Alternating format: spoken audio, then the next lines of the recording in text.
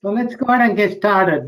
We are back on track, which is thanks to all those speakers who helped. And I think this morning session, I am pretty happy about it. I hope everybody is.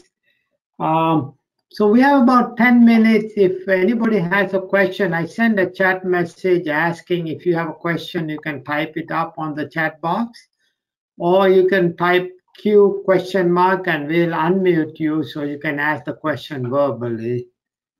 At least the next talk is at 1:15.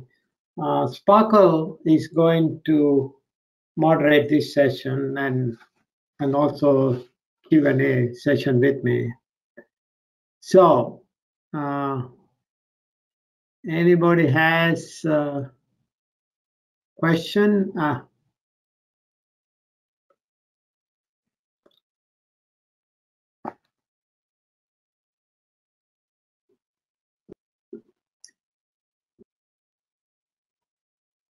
I think some are still coming back after lunch.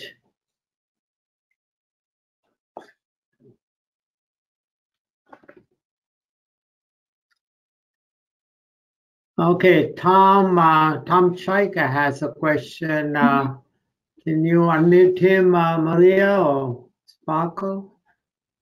Okay. I unmuted myself, if that's okay. Okay, good. I think you have that privilege as a speaker. That's good. Go ahead and ask the question, Tom. Sure, I had a question for Sam Brody, if he's still around. I really enjoyed that TDIS presentation, and the presentation you talked about the challenge of bridging the gap between the modelers, the researchers, and the decision makers.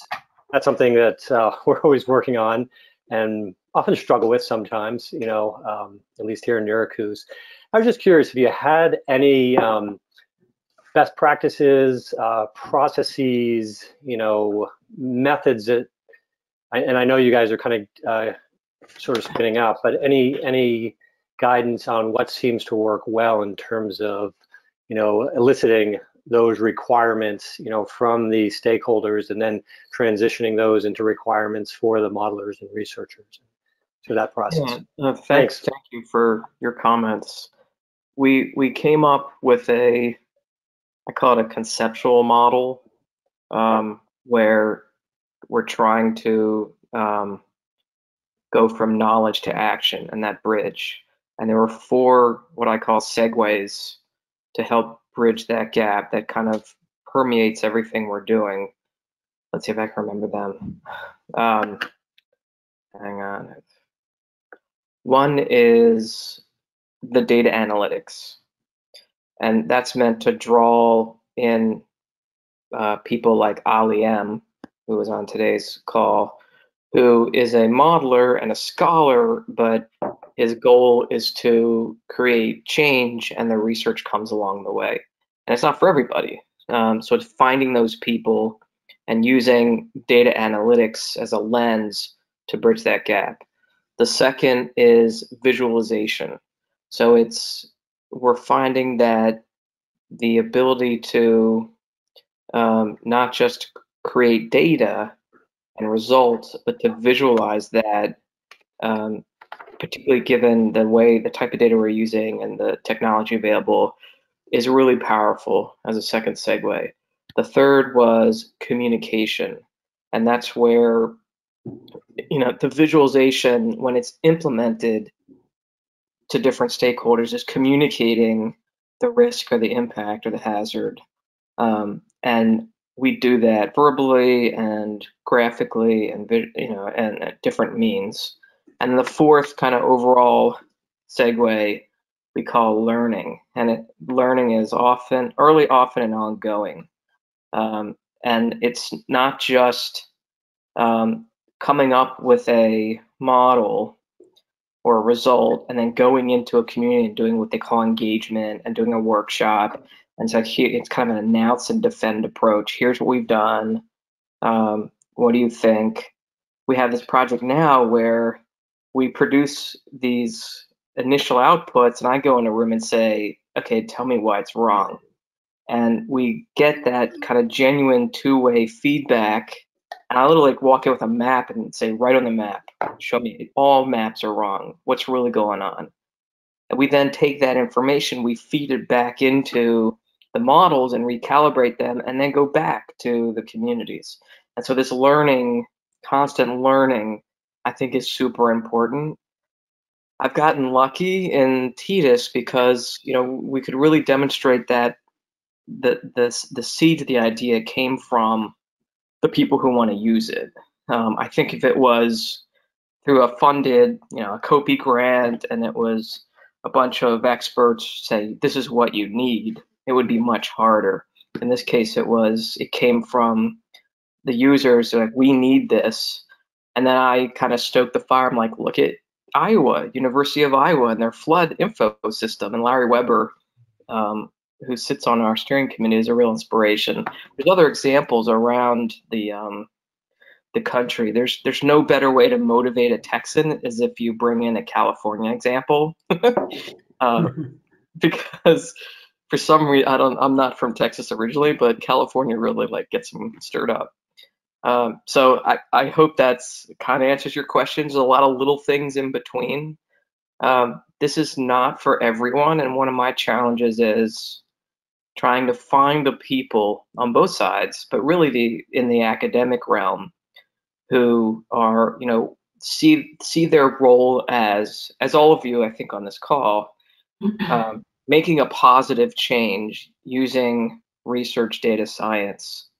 There's a lot of people who it ends with the research. For us, the research comes along the way as you create change and action. Thanks, Sam. I appreciate all that detail. Yeah, thank you very much.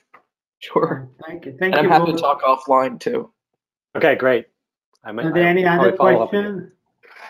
Are there any other questions from anyone else? You just have to type Q and we will unmute you, or you can unmute yourself or ask a question. Otherwise, we can move on to the next session, and I will hand it over to Sparker.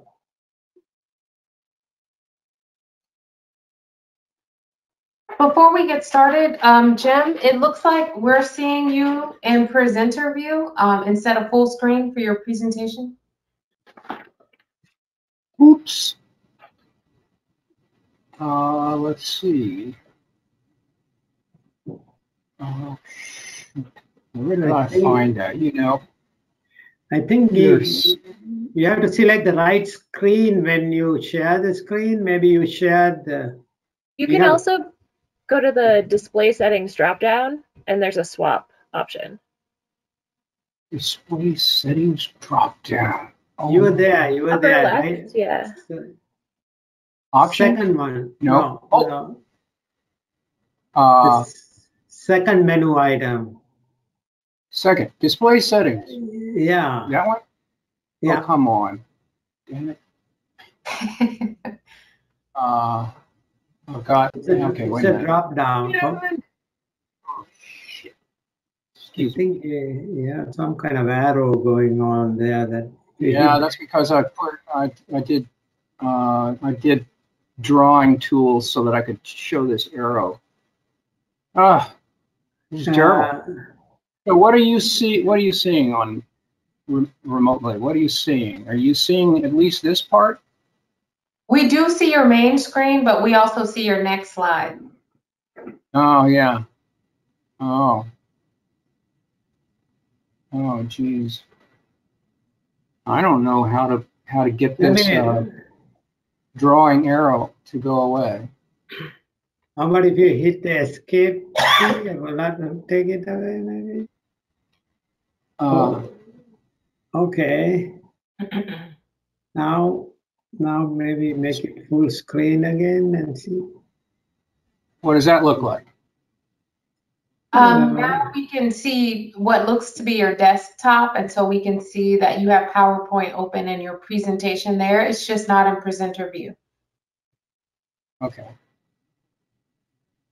All right. So, oh gosh. If you go to slideshow, you might be able to go to the settings for your slideshow and then choose a single screen for your presentation. Single screen presentation, slideshow. Slideshow. At the top of PowerPoint. Yeah. From current slide. And so once you click on slideshow at the top, where you see file, home, insert, design, at the top of your PowerPoint window. Okay, Oh, there you go. There you go. You can just go Is that back it? now. Yep. It's Yep. perfect. Is that it? Okay. Mm-hmm. Okay. Let me see. All right. Okay. Whew. If Tiffany is there, I'm going to apologize right now for not talking about the Everglades work that we are doing. Instead, I'm going to talk about this project that I'm doing with Sam Chapman, Adam Langley, and others on the northward migration of mangroves near Jacksonville is actually where they are. And this photo on the left is what this place looks like, and what you're looking at there is a black mangrove, Avicennia germinans, that's invading this marsh. On the right is North Inlet, where for 30 years I've been developing this marsh equilibrium theory and the marsh equilibrium model. So this was the birthplace of this. And the challenge to me, I'm the modeler in this group. Sam Chapman is the PI. The challenge to me was to try and model this and to bring or to adapt marsh equilibrium theory to mangroves. So I want to take you through first what this theory is about, and oops, gosh, I'm having trouble advancing. There we go. Okay, so the first observations I made, gosh, 30 years ago, was that the productivity in the marshes was responding to anomalies in mean sea level. And when sea level was anomalously high in the summer months during the growing season, you had higher productivity in these sites that I was monitoring. And subsequently, we measured the full response using these marsh organ devices to grow little mesocosms at different elevations within the tidal frame. And what we see is a response that looks like this. I mean, it looks like a parabola. It doesn't have to be symmetrical. It often is not, but I would posit that any plant that grows within the tides has a response like it looks something like this. There's an elevation that's too high or a depth that's too low. I use depth because sedimentation is proportional to depth below mean high water. So there's an elevation that's too high, and osmotic stress gets the plants, and there's an elevation that's too great, or a depth that's too high, where hypoxia gets them, and there's a sweet spot in the middle. So that's reasonably well developed. We've done this in a number of places. People in China have done mangroves, so we know that this all works out pretty well. And the next step in this was we started measuring marsh elevations, because I was seeing a long-term increase in the productivity of these marshes, and I reasoned that if more flooding produced higher productivity, then the long-term trend in increasing productivity must mean that the marshes are not keeping up with sea level. So I started measuring elevations of the marshes using these sediment erosion tables. And I set up a fertilization experiment to test the idea that adding nitrogen in particular would decrease the elevation because it would increase decomposition. Well, that's not what happened. The elevation in the fertilized plots increased much, much faster than in the controls. So the controls here are doing about a millimeter a year. So they're not keeping up with sea level. So the original hypothesis was correct. They're not keeping up with sea level, but if you increase productivity by fertilizing, you increase the accretion rates. And that was really an epiphany, because that, I got it. That's how marshes keep up with sea level. When the level rises, the productivity rises, they accrete more sediment and the elevation rises, and there's an equilibrium that's set up. So that all led to this first very simple parsimonious marsh equilibrium model. And the idea is really simple. I mean, using this simple geometry here, where you have a flat marsh platform at some depth D below mean high water, and you have mean sea level here, the accretion rate is proportional to the depth. The depth is proportional to the sedimentation rate, and the depth determines productivity. Okay, so the accretion rate is proportional to biomass as well. When you have higher biomass, you have more accretion. So combining this, you get this little equation here. These are parameters. This is biomass here. This is depth. But then we also know that the biomass is a function of depth. We have this parabolic function. Okay. And then when you do the substitution, when you substitute biomass for the depth in that equation, you end up with when you substitute for D with that biomass function, you come up with this simple little equation here. And if you assume that the marsh is rising in equilibrium with sea level, and where R is the rate of sea level rise, then you've got this equation here, which you can then solve this. You can solve this. You can calculate what is the equilibrium depth for any R, or for any rate of sea level rise, and you get this fascinating solution here. And the generalities from this are still valid, but this comes from that super simple model. What this shows is, as a function of the rate of sea level rise, this is the equilibrium depth here. And I've done it for two hypothetical systems that differ in tidal amplitude. So here's a microtidal site. Here's a mesotidal, like North Inlet here. There's a portion here that is stable, and then there's a portion here that is unstable. So, and likewise, there's an equilibrium production rate that corresponds to different rates of sea level rise. So there is an optimal rate of sea level rise for primary production, and that's a pretty neat idea. The dynamic range of response increases with increasing tidal amplitude. That also is pretty cool, and those are still valid generalities.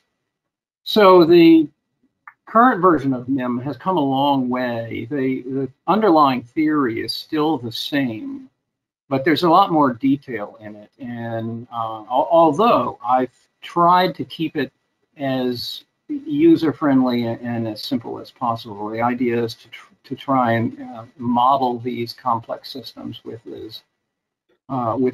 as few a number of inputs as is possible, and as simple as possible.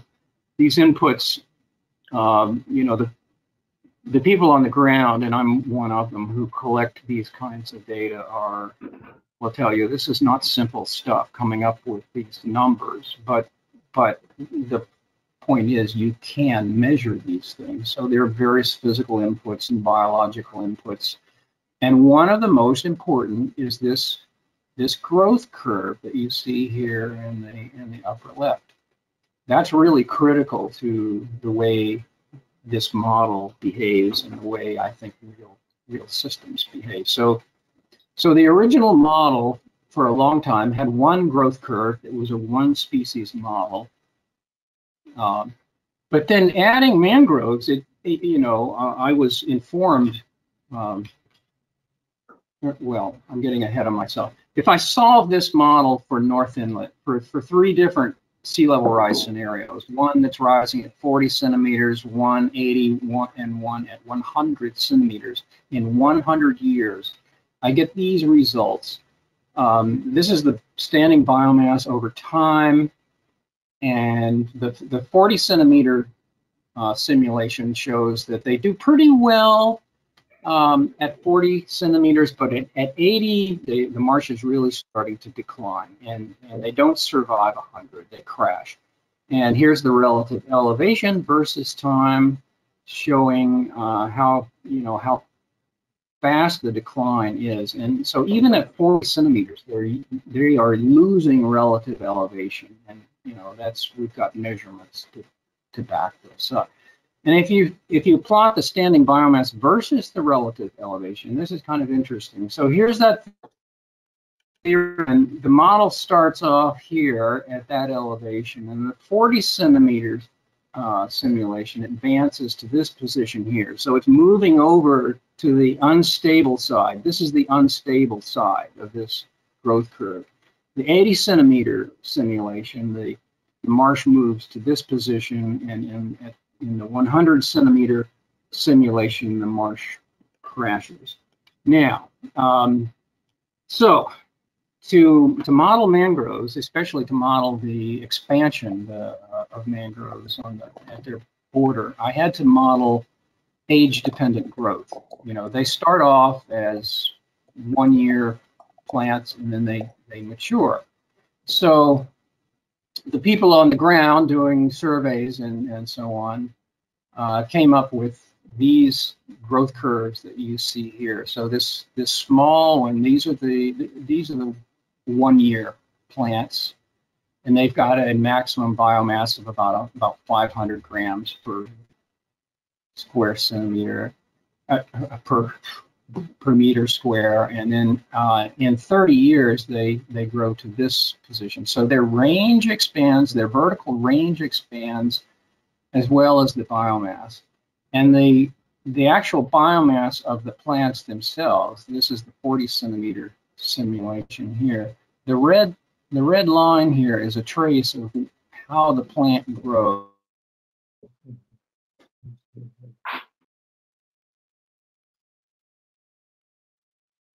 And so over 30 years, it moves in this direction, increasing elevations there.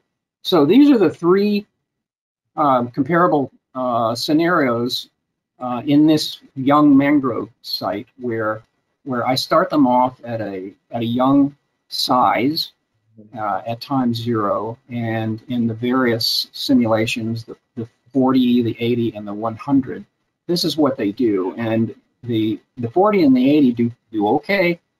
The 100 crashes in the very end, and it crashes in spectacular fashion. This is relative elevation here. The 40 centimeter never loses any elevation. The 80 eventually does, and the 100, of course, does. And this is what they do. This is kind of fascinating. These are the theoretical limits of this is the 1-year class. These are the matures here. When I started off here at this elevation, they all initially gain elevation. They actually gain quite a lot of elevation. The 40 centimeter simulation advances to this point, and by this point, it's essentially an equilibrium at sea level. The 80s first increase, and then they start to decrease in elevation, and they advance in 100 years to this point, and the 100-year simulation goes all the way to extinction. So those are young mangroves. Mature mangroves look a bit like this. If I start them off at a mature size, they all do okay. The 100 centimeter, the 80, and the 40. And this is how the relative elevation changes over time. And this is what this plot looks like. So there is no, they don't start off at a young size. They start off at a mature size. They start off here. And initially, if we look at the 40s, the 40 starts off here and it just advances to this point here. It increases elevation the whole time, and then this is the end of the simulation. The 80 starts here, goes all the way down here, and then backtracks and goes back here and stops there. And the 100 starts here, goes down in this direction to some point, and then all the way back to essentially the starting point. So that's how that works. And this graph of the vertical accretion versus the rate of sea level rise explains the difference between the responses of the young and the mature. This curve here is the response of the mature canopy. Its accretion rate as a function of the rate of sea level rise, and this solid line is the response of the young. Oops, both at 100 centimeters of sea level rise. So there is, in the mature plants, there is an age premium initially. So they're packing on a lot of elevation here in the early years. The young canopy, there's a growth premium, and they add a lot of volume as they're growing, but then once they mature, they stop adding, that growth premium goes away, and that's what you see. So there's an advantage to being old early on. And this table here summarizes some of the major differences between these sites, among these sites, in the different simulations. So if we look at the salt marshes here, for example, this is in the second quarter of the simulation. This is in the fourth quarter of the simulation. Their accretion rates are always less than 3 millimeters a year. They can't do better than that. The mangroves, on the other hand, they've got really high accretion rates, and their accretion rates actually rise when the rate of sea level rises. In carbon sequestration, there's a huge difference in the rates of carbon sequestration between these different simulations. The mangroves are always much better than marshes. So some preliminary conclusions from this is that the tidal mangroves consistently have higher rates of vertical accretion and greater rates of carbon sequestration than salt marshes, which leads me to say that the ecosystem service value of mangroves is greater than salt marshes. And it pains me to say that because I'm a salt marsh guy. But I believe it's true. I mean, we know that mangroves are better at knocking down waves than salt marshes. Well, they also sequester more carbon. They also are more resilient to sea level rise. They're just better. Mature mangroves are more resilient than young mangroves. They have a significant head start that endows them with greater vertical accretion rates. To successfully transgress, growth of young mangroves will need to outpace sea level rise. That's kind of an interesting thing to think about when you think of this on a landscape scale. It's going to be inland. It's going to be young mangroves that are transgressing, but they've got to grow up faster than the rate of sea level rise. The limiting factor for mangrove northern migration is seed transport. Now, that's not from this modeling. That's from the talented people on the ground, like Candy Feller, who's been looking at this for many years. It's seed transport. It's not climate warming. That's not the limiting factor. It's seed transport. We could proactively accelerate migration, which would offer greater protection of our coasts from a rising sea level, greater carbon sequestration, and greater protection from protection from coastal storms. But there's a caveat. When mangroves drown, they do so with significant loss of elevation due to the large volume of labile organic matter and roots in their soils. When they fail catastrophically. And when you think about what that's going to look like, it means, I think, mangrove coasts are going to change episodically. They're going to hold the line until the last minute, and then boom, they're going to start losing elevation at a phenomenal rate. Marshes, on the other hand, they're going to transgress gradually. They don't have nearly as much labile or living root mass in their soils as mangroves. So I'll stop there, and I know I've gone over, so sorry about that. Thanks, Jim. Our next speaker is Margaret O'Brien from the Marine Science Institute at the University of California, Santa Barbara.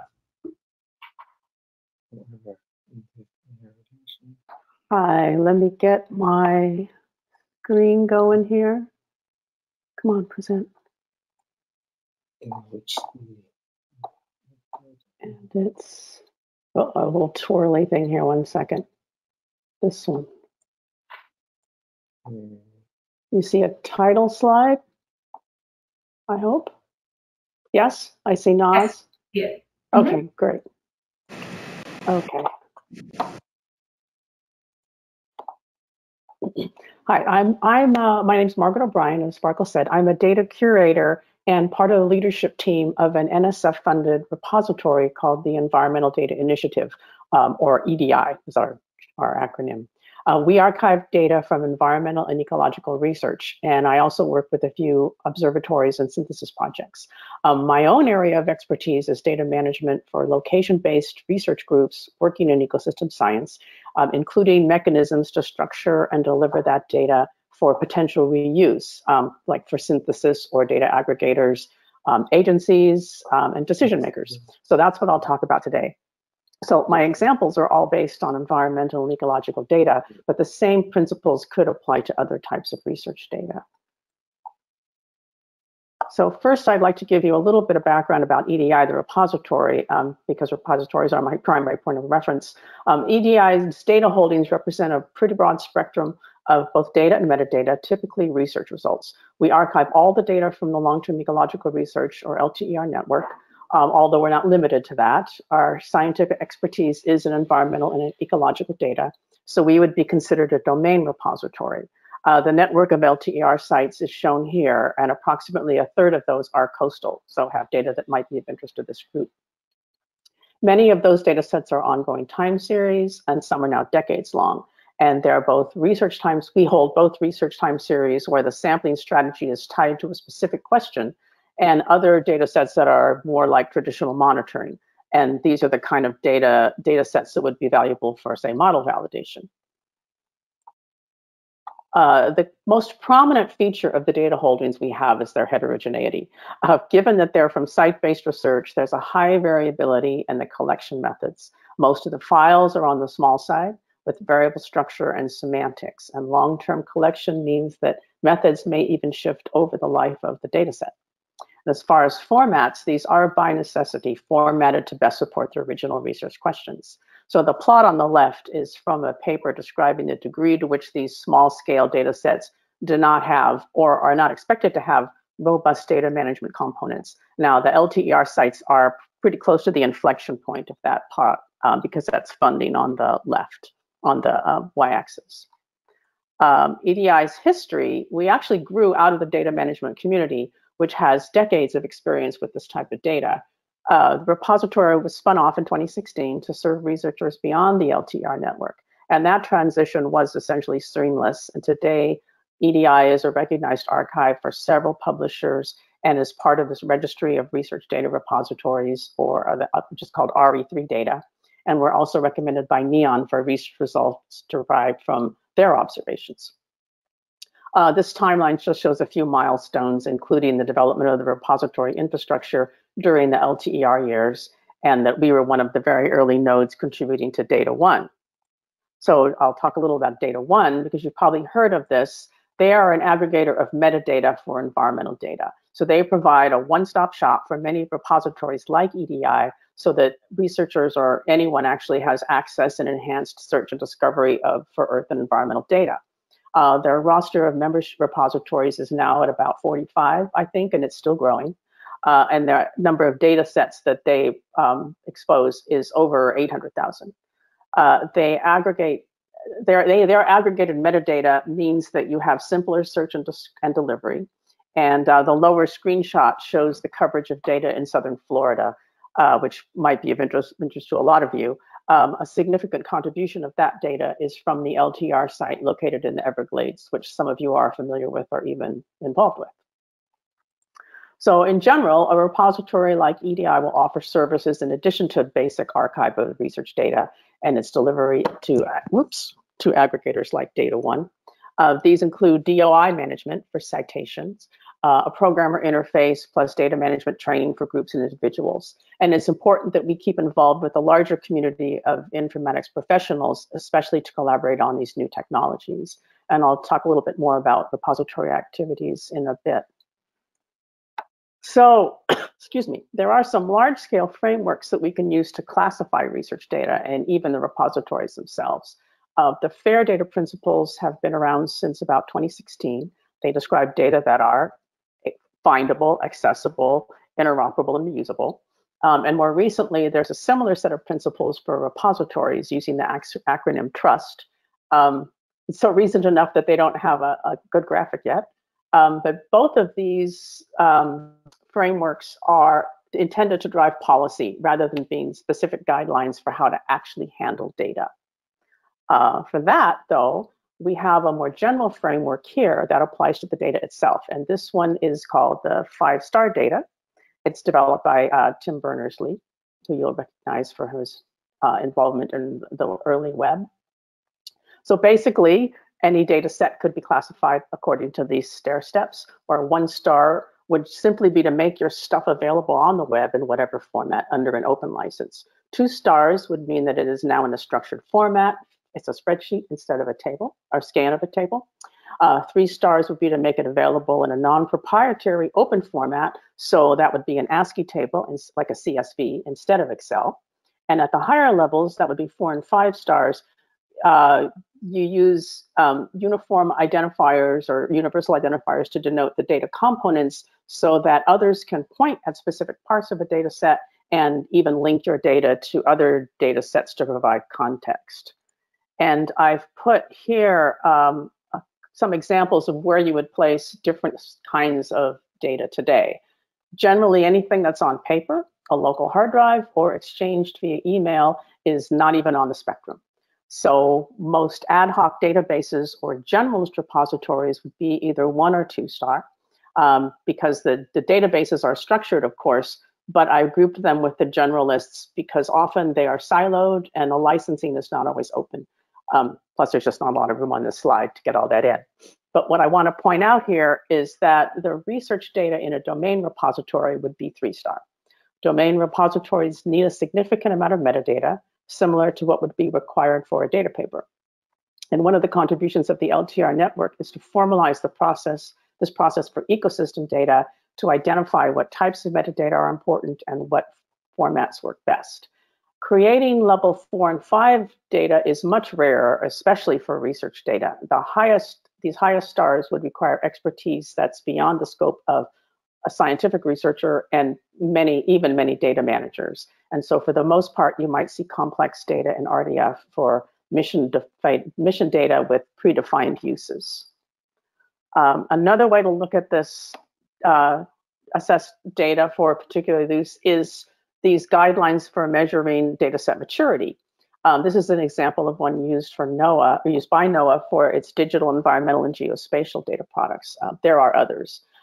This reflects the kind of framework that's used for data destined for a particular use, like weather data.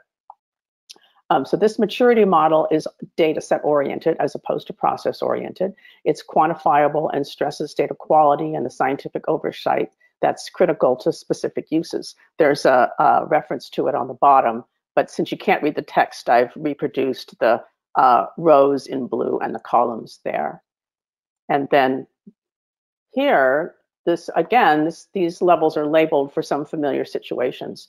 Research data, again, is mostly at 2 or 3, so it's better off than ad hoc, but not at the level of something like a data product from an established satellite missions. That would be up in the 4s. And reference data tends to be the most highly managed. Keep in mind, too, that data product is not the goal of most research projects, even for LTERs. Level 3 is recommended by NOAA, but for its data centers. So applying a system like this really helps to define what steps should be taken if data products were to become a goal.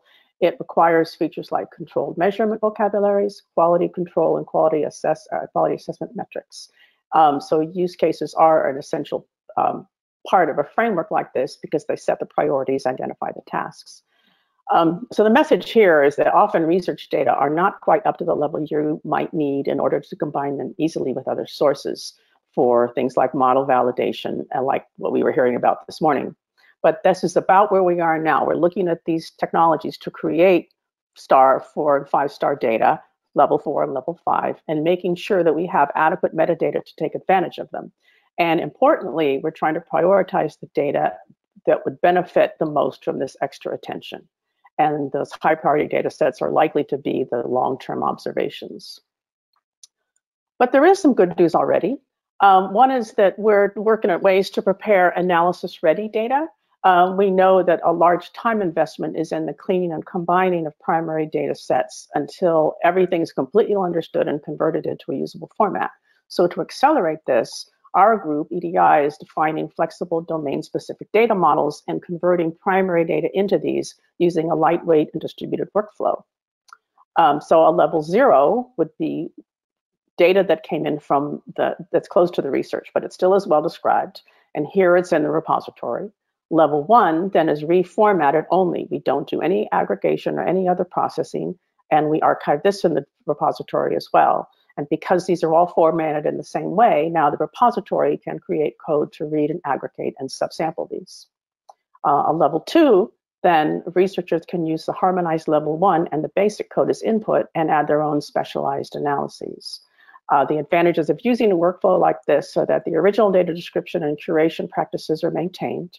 The workflow framework is repeatable, and an intermediate format is not determined by a single synthesis research question, and the most harmonization steps can be performed by non-specialists. And it's probably obvious, but once you have data harmonized, you can plot it pretty simply. So these are some sample plots from one of our harmonized models showing the number of taxa over time across 4 different data sets. Let's see what else, a spatio-temporal sampling effort, species accumulation curves, and species shared among sites.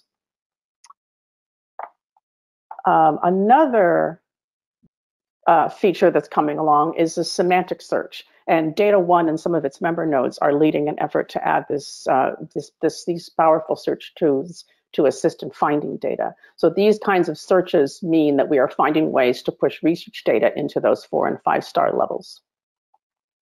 Now, I hope I have time for one more example. Yes. So this is all of this kind of work in action. This is one of my favorite projects. This is the U.S. Marine Biodiversity Observation Networks are primarily researchers who develop broad indices for biodiversity at all levels. They use this phrase, microbes to megafauna. But the projects have diverse funding and are administered by NOAA, usually by partnering with the regional associations or the OOSs. So the MBONs are working with the National Marine Sanctuaries to use MBON time series data to inform the sanctuary's periodic condition reports. These are generated every 5 years. Historically, the sanctuaries create condition reports by assembling teams of experts from local research communities, but they would like to augment this with regular ongoing research-grade time series rather than assembling data sets every time. So the data system to fit this repeatable use requires reliable structured data, and this data flow diagram in the lower right is the standard for the MBONs, but it also needs well-described use cases, exactly what the indices should be and how they are displayed, which is what the sanctuaries provide. And so we're still working on the last steps of this pipeline, where no matter the repository, that the data can be delivered in consistent, familiar mechanisms. And we're looking at ERDAP for this. There are other examples of this type of relationship between data providers and indices, but I won't go into those here. So the takeaway messages, basically, there is a lot of research data, but it's not always easy to find and use. Any future use of these depends on high quality metadata at the source. The features that push the research data into the realm of linked data, making it available for multiple unknown uses. So this would be any interoperation or reusability. These require technical solutions and informatics professionals. But research data like time series could be more easily incorporated into systems like predictive models. So this might be considered targeted IR for interoperable and reuse, and used more formally like mission data. But for this, we need well-described use cases to prioritize data sets and define the details, and then ways to put this into proposals. And that's all I have. I think I ended on time. We're not too far off. So thank you. My contact information is there, plus some of the information about the repository. Thank you, Margaret. Our next speaker is going to be John Loftus from the Virginia Institute of Marine Science.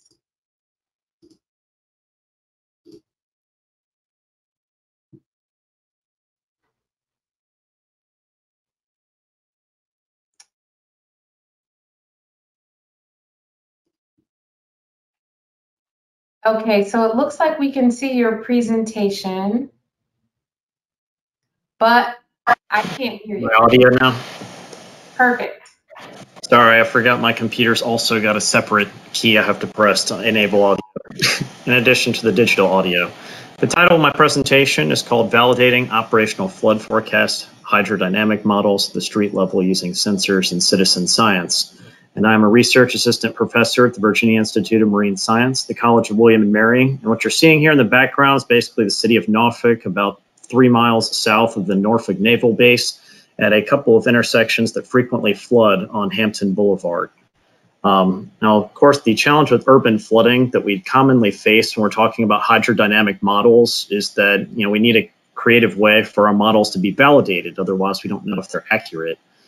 So on that side of things, there's a variety of different types of urban and rural flood models, both in the coastal and inland plains that you can use. But in this particular case, we're mostly focusing on hydrodynamic models that are forced with tidal boundary conditions and atmospheric wind and pressure forecasts, along with rainfall forecasts to provide us that combined flooding. So a lot of our data that we're using are also trying to validate rainfall-induced flooding. Now, on the front of trying to validate a model, in many cases, the standard approach is to use water level sensors. But what I'm talking about today is not just using a sensor network that we've developed in Hampton Roads, Virginia, called StormSense that I help manage, but also one of the other things that we've been using most frequently is a citizen science project called Catch the King that I helped to develop with some of our local media partners back in 2017. And this involved volunteers, teachers, and what we called tide captains that kind of deputized themselves to teach other people in their communities and neighborhoods essentially how to use a mobile application that's free on iOS and Android platforms called Sea Level Rise to help us validate our hydrodynamic models at a much higher resolution than was previously available. The approach that we use is, of course, not as effective necessarily as the U.S. Geological Survey's open file reports that they'll publish after major hurricanes or storm events that will cause activation for those particular types of efforts. I found them useful when I published my dissertation focused on flooding in Hurricane Sandy that McCallum and his partners published back in 2013. And we've been using all of those types of reports since then and thought, well, hey, what if we could get volunteers to collect these types of data using their smartphone and the embedded GPS on their mobile devices?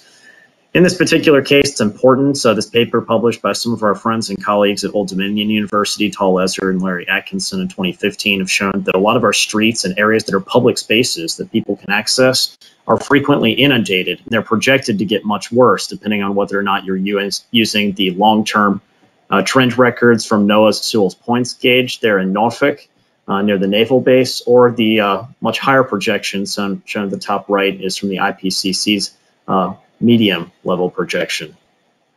The challenge with sea level rise, when you're combining this with storm surges, you can kind of see these two lines that are hovering up above our mean trend at Sewell's Point there in Norfolk are based on hurricanes, and basically just shows what the storm tide of those events would be compounded with the future highest astronomical tides that are expected in these particular years based on monthly mean sea levels estimated using NOAA's long-term projections and the U.S. Army Corps of Engineers projections. So there's many individual things that municipal planners can use to try and make these decisions. In our case, we're mostly focused on the near term, the 36 hours into the future using our hydrodynamic models, and then trying to map where the inundation would be based on those information at extremely high resolutions.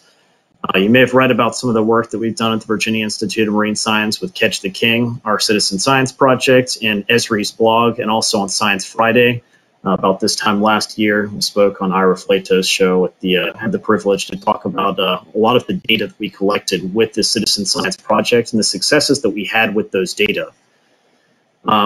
We've been doing this since 2017. It's a massive citizen science effort. Each year it's a little bit different depending on how nice the weather is, since you know how volunteer efforts usually work. If it's really nasty and rainy outside like it was last year in 2019, basically our focus is we pick the highest astronomical tide and we kind of use it as an in situ tidal calibration for our model. In this particular case, we have people go out during what we predict to be the highest astronomical tide of the year. And then if we happen to get extra wind, rain, or something else on top of that, that just gives us more for our model to validate. When it's blue sky flooding days, like true tidal flooding, we get the most volunteers, mostly because it's a gorgeous day outside, but there's water all over the place for them to actually map. Last year on Sunday, October 27th, we had 291 people show up. And the previous day, we also had people collect data the night before when we had a high wind event directly before our annual flooding activation. In this case, what we usually do is we'll build some form of like Esri story map that's usually sponsored by several of our individual media partners that basically show this kind of time-lapse video of what this looks like for the entire Hampton Roads region, which consists of 18 cities and counties in the greater Hampton Roads region. We lead these training events. People will walk around and basically collect data along the edge of the water, and then we use it to validate our street-level flood forecast models. This is an example of what we posted last year, where people can click on parks that are near them, find public spaces, click on the URLs, and it will give them Google Maps directions where they can go to find that place. The real benefit behind this really is that we get additional data to validate our models, but we can also use it for hydro correction. So this is kind of a map showing, in collaboration with a lot of our media partner efforts using local print and digital media. We even have TV stations, our local ABC and NBC affiliates also given us airtime during prime time to allow us to engage a lot of citizen science volunteers. And in our initial year, 2017, we actually garnered the Guinness World Record, collecting the most high water marks in the shortest period of time at the world's largest environmental survey, collecting nearly 60,000 GPS data points in less than 6 hours. Now, the benefit behind this really is, of course, we had a lot of effective engagement efforts. I only helped spearhead parts of these. Our partners at WHRO, our local NPR affiliate, directly engaged a lot of our public schools. We got 116 elementary, middle school, and high schools integrated with their standards of learning, or SOLs, in fields that were related to tides and flooding, like physics, trigonometry, chemistry, and forms of water quality, when we talk about environmental science. And so as those individual groups were involved, we also got students that were involved at relatively young ages to engage themselves in student-led projects where they had small budgets, where they were able to go out and install like these gauge stabs like this individual, Olivia Basco, did in 2019 from Hampton Roads Academy. And of course, these types of things on citizen science, like that's an example of my profile picture on Facebook. Having interactive things like that, strangely enough, garnered a massive amount of attention because people were like seeing those things online, and it drew them to where they could find our flood forecasts and how they could get involved in this citizen science project. In this case, the flood forecasts that are available on the website that we maintain for Virginia called adaptva.org shows 36-hour forecast for a model called Tide Watch. This gives you basically storm tide predictions at certain locations where we have water level sensors that we can use to validate those data. And these include sensors like this example here from Newport News, sensor number 3. This is within the StormSense network, which is an IoT sensor network that I've helped establish with a lot of our municipal partners.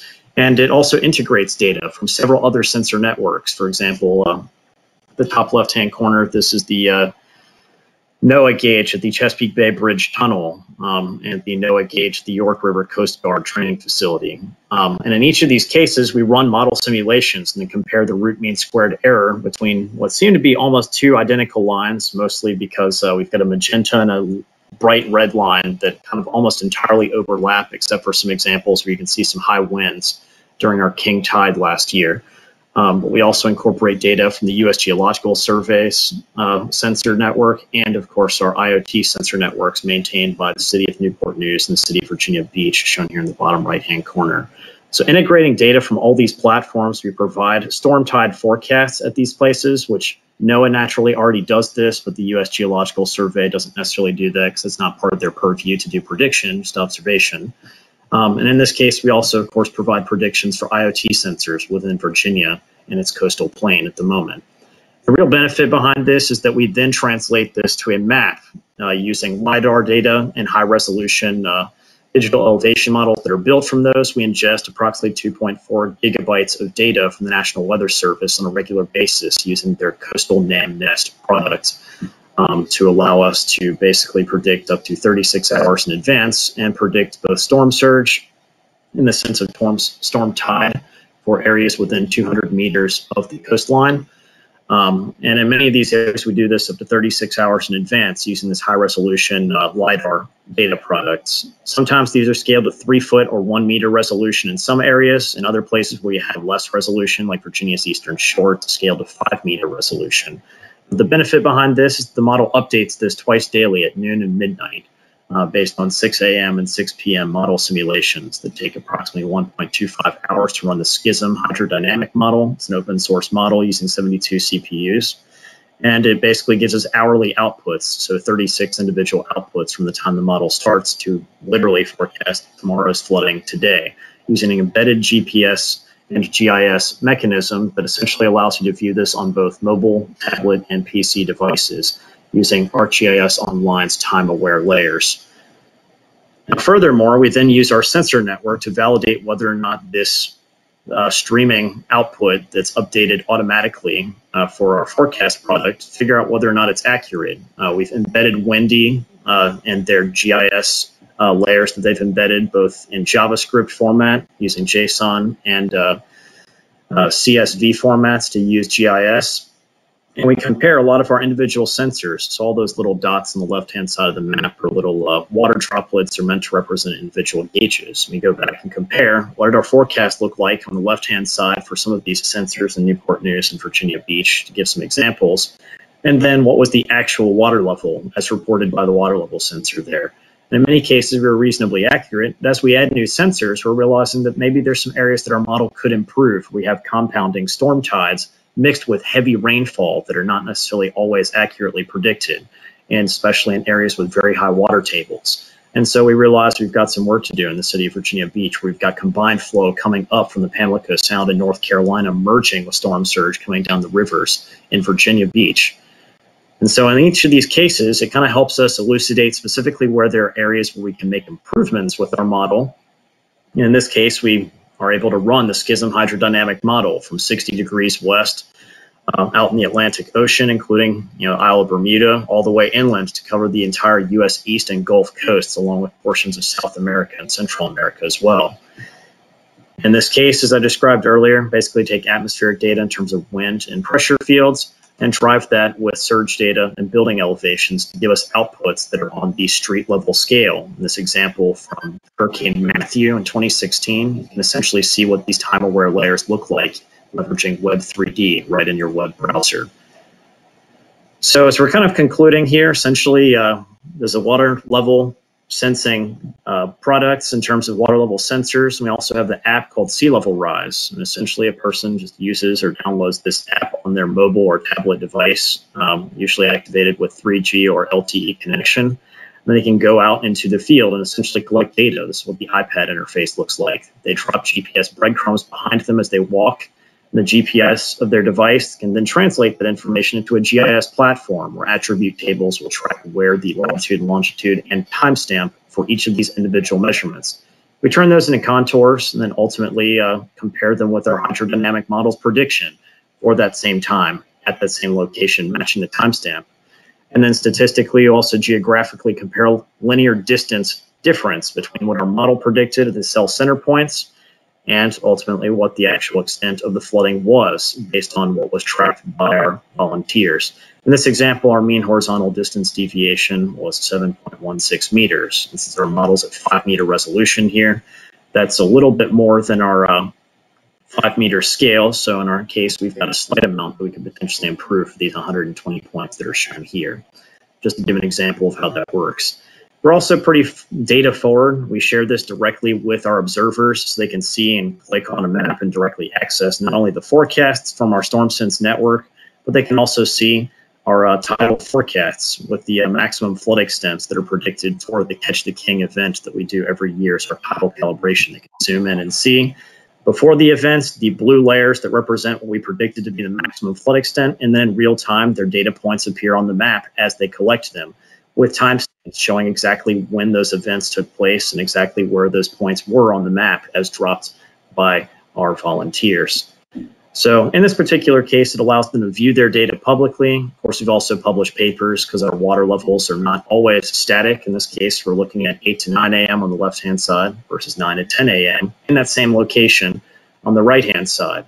And we can explore exactly what several locations in the city of Norfolk, as is shown here, or some examples in the city of Virginia Beach, where this mean horizontal distance deviation changes hour by hour based on each of the model's predictions of maximum flooding extents. So in conclusion, basically one of the key elements is that we were able to effectively hydrologically correct our model, because in some cases we're using LiDAR-derived digital elevations, which are usually from aerial surveys. They usually can't see under bridges, over open waterways, and so areas that were previously non-tidal creeks, as sea levels rise, they're now becoming tidal creeks. And so as a result, they can actually track the king tide, and we can go back and fix the model and rerun the simulation to see what that should look like, and at least loosely incorporate where inundation should be happening. Mostly because our models are volume conservative when we talk about hydrodynamic models. So in this case, you can see some points that are far down there to the south of where the water is trapped at a culvert that it should have been able to flow through. By identifying and using this mean distance deviation function, we can see points that are hundreds of feet away from where the nearest water was predicted to be on the map and correct those spaces that are presently missing in terms of hydrologic correction on our maps. And so based on this information, it kind of just gives you an idea of where these roadways need to be split so that there's water that can flow underneath them. And in this case, buildings are also resolved within our models as well for volume displacement functions. So in conclusion, basically taking this information, we built a model that was relatively accurate in 2019. We'll be running this again in 2020. We also found that there's some interesting implications when you incorporate storm drainage systems. For example, lots of nitrogen and phosphorus in the fall when tidal flooding happens is also when people are fertilizing their lawns to prepare for the winter. And we found a massive influx of nitrogen and phosphorus species in a separate concomitant event that was conducted in Norfolk called Measure the Muck, where they're actually tracking exactly what the water quality standards were in and around these areas where water was coming through storm drainage systems. And finally, again, hydrocorrection, including ditches and narrow creeks and areas where you've got heavily canopied tree cover. These are areas that are still loosely unknown in terms of how deep those creeks actually are. So we are able to hydrologically correct those to fix them. And we'll be doing Catch the King again this year with a relatively remotely safe option, since mostly people are collecting these data independently or maybe with a partner with safe social distancing. If it's a minor that's doing this with the parent, we'll be conducting this again at the highest astronomical tide on October 18th at 10 o'clock in the morning at Norfolk. But of course, that's also the highest astronomical tide for most of the East Coast. So if you wish to participate, there are many ways for you to participate in your own locality or state. Thank you. Thanks, John. Our next presenter will be Scott Hagan from Louisiana State University, the Center of Coastal Resilience.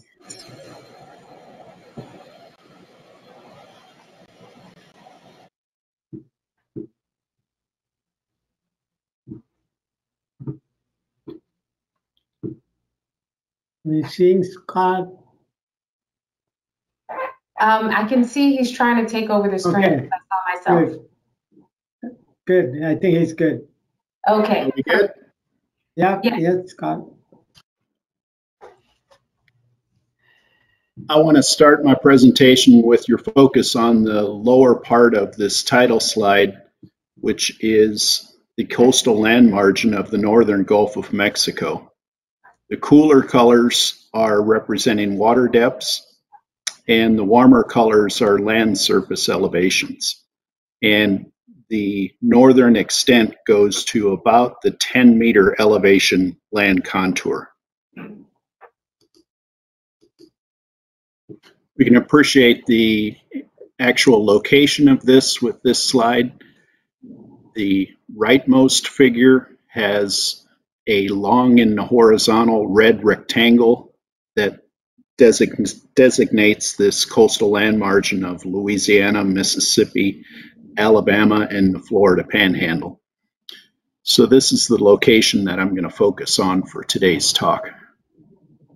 I want to recognize the many contributors, these essential contributors to the work that I have the opportunity to present, especially the PhD students. And you'll note that many of these PhD students have now moved on to their positions as tenure track assistant professors and research scientists and coastal engineers. And when you take a hard look at the science collaborators, highlighted in bold blue are the expertise that all of these folks have. And what that does is it really exemplifies the fact that we have a truly interdisciplinary group. And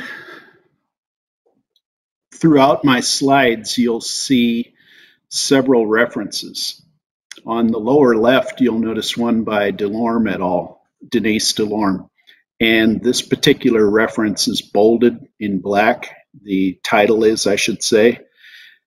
Denise Delorme and her co-authors, and particularly Sonia Stevens, put together an article that really does a great job of describing how we have achieved transdisciplinary research outcomes and how we went about it. One of those ways was through the continued sharing of a process diagram. So I emphasized to the students in particular, but all of the research scientists in general, the importance of where they fall on this process diagram and how they're connected to each other and to the management community. This was published in 2017, but we used it when we began this research in 2010. What I hope I'll achieve with my presentation is a recognition of the importance of the coastal dynamics of sea level rise, of taking into account how the coast changes as the sea level rises and how it changes under different global climate carbon emission scenarios and how we can capture that. So I'll begin by describing the basic framework. I'll show some demonstration of the capabilities, and then I'll discuss a little bit on the extension of this coastal dynamics of sea level rise to risk assessments, particularly for the evaluation of natural and nature-based features. Early on, we started out by asking ourselves, how important is it to take into account the hydrodynamics, and can we differentiate between a bathtub model and a hydrodynamic model? And we did this in a publication that occurred in 2012 Peter Bakopoulos and I, and what you see here is if we just take the baseline extent of the astronomic tide in gray and we raise that by 1 meter, how far inland will it extend? So a basic bathtub model, as opposed to taking into account the hydrodynamics.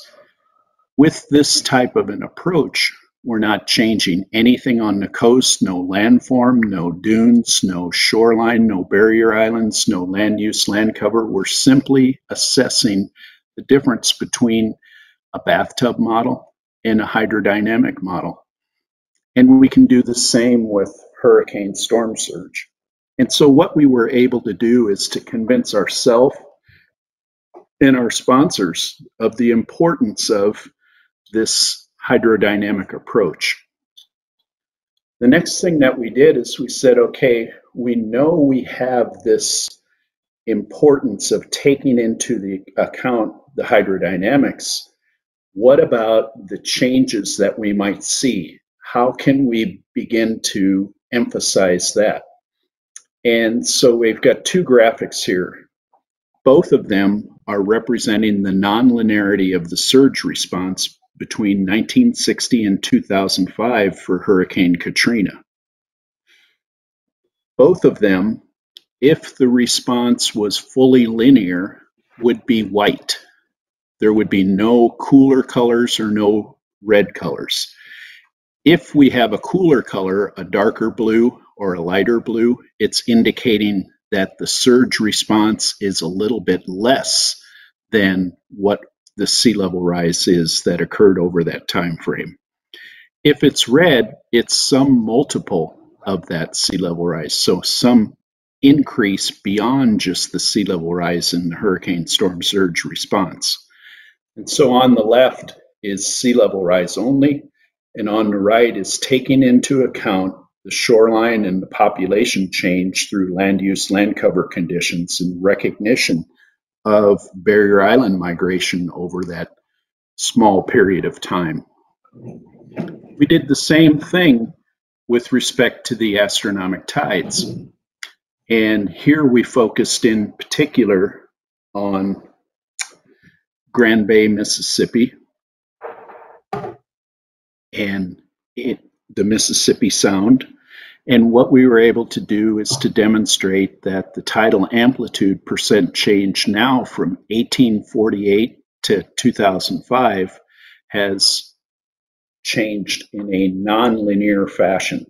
Again, it gave us ammo for the approach that we wanted to develop for our future projections of climate change and sea level rise at the coastal land margin. What we also need to take into account is how the salt marsh might respond. And Jim talked about this with his marsh equilibrium model, and we've used that coupled with our tidal hydrodynamic model in order to begin to be able to describe this overall process. One point I want to make and to emphasize is the care one must take, especially in a microtidal system, on employing bare earth LIDAR.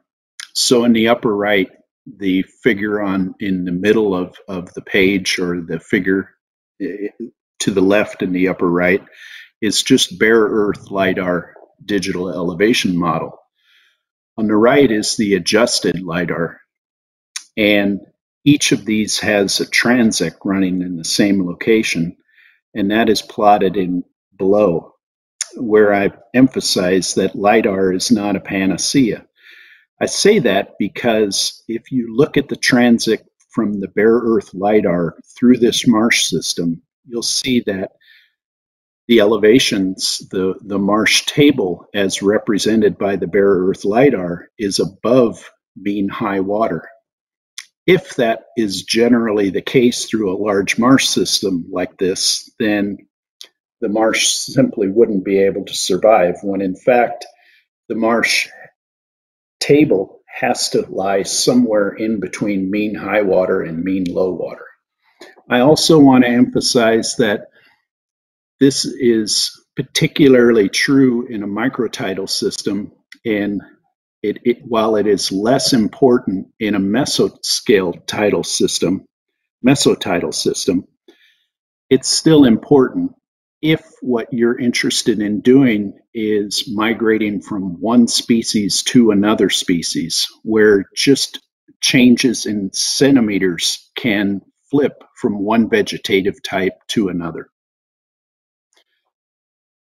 All of our marsh evolution modeling work is done with a model developed by Kareem Alazad as a part of his PhD dissertation. It's the HydroMem, or the hydrodynamic marsh equilibrium model. I don't have time today to go into the details on it. I have provided some references, and there's ample opportunity for you to read up on it in particular, but the bottom line is it's coupling an astronomic tide model, a high-resolution hydrodynamic model that describes the major tidal creeks through the marsh system, with the marsh equilibrium model. And there have been some really neat advances in how we apply that just in the last couple of years. So when we put this all together, what we can do is we can actually describe the coastal dynamics of that coastal land margin. Here we're looking at an animation. If you look at the upper left-hand corner of this animation, you'll see present, low, intermediate high, and how this landform has changed relative to the sea level rise that we're projecting. If we have a higher sea level rise, we're going to have more creation of open water in those marsh spaces, and that's represented by the Manning's N. If we have a higher sea level rise, we'll have more loss of the dunes, more loss of barrier islands, and that's represented in the approach that we take. Such an approach then allows us to put this together and assess under different scenarios of sea level rise, whether it is our present condition, a low, an intermediate high, or a high, a truer representation of the system response, so that we can project the relative difference in, for example, the 1% probability still water extents, or the 100-year floodplain. We've done the same for the 0.2% or the 500-year floodplain. And then we are able to get a better appreciation with this coastal dynamics of sea level rise approach of how that floodplain is going to respond to climate change and different carbon emission scenarios, and ultimately the different sea level rises. When we put this together with consequence modeling, what we can do is assess how the flood risk is going to transition at the coastal land margin. And this is work that we actually have under review. It's been published by Research Square as a part of Nature Communications, so I do make it available to you, but it is under review, and as we all know, it's possible that it'll get rejected before it's all done, but trust me, we'll get this published. It's pretty interesting work, and it's part of Deanna Del Angel's PhD dissertation. Work that we've done with David Yaskowitz and led by Matt Bilski, because it's relying on all of the work that he did for his dissertation. The left column, A, B, and C, is the number of displaced people. The right column, D, E, and F, is the population that's needing shelter.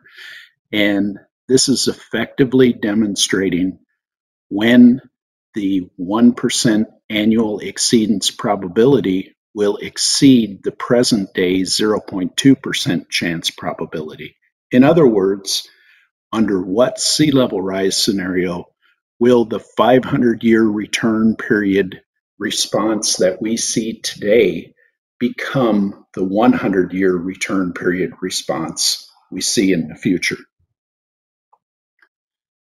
We've translated this work also to the coastal Louisiana landscape, and this is part of Chris Seibert's dissertation and a part of our National Science Foundation Coastal Seas project.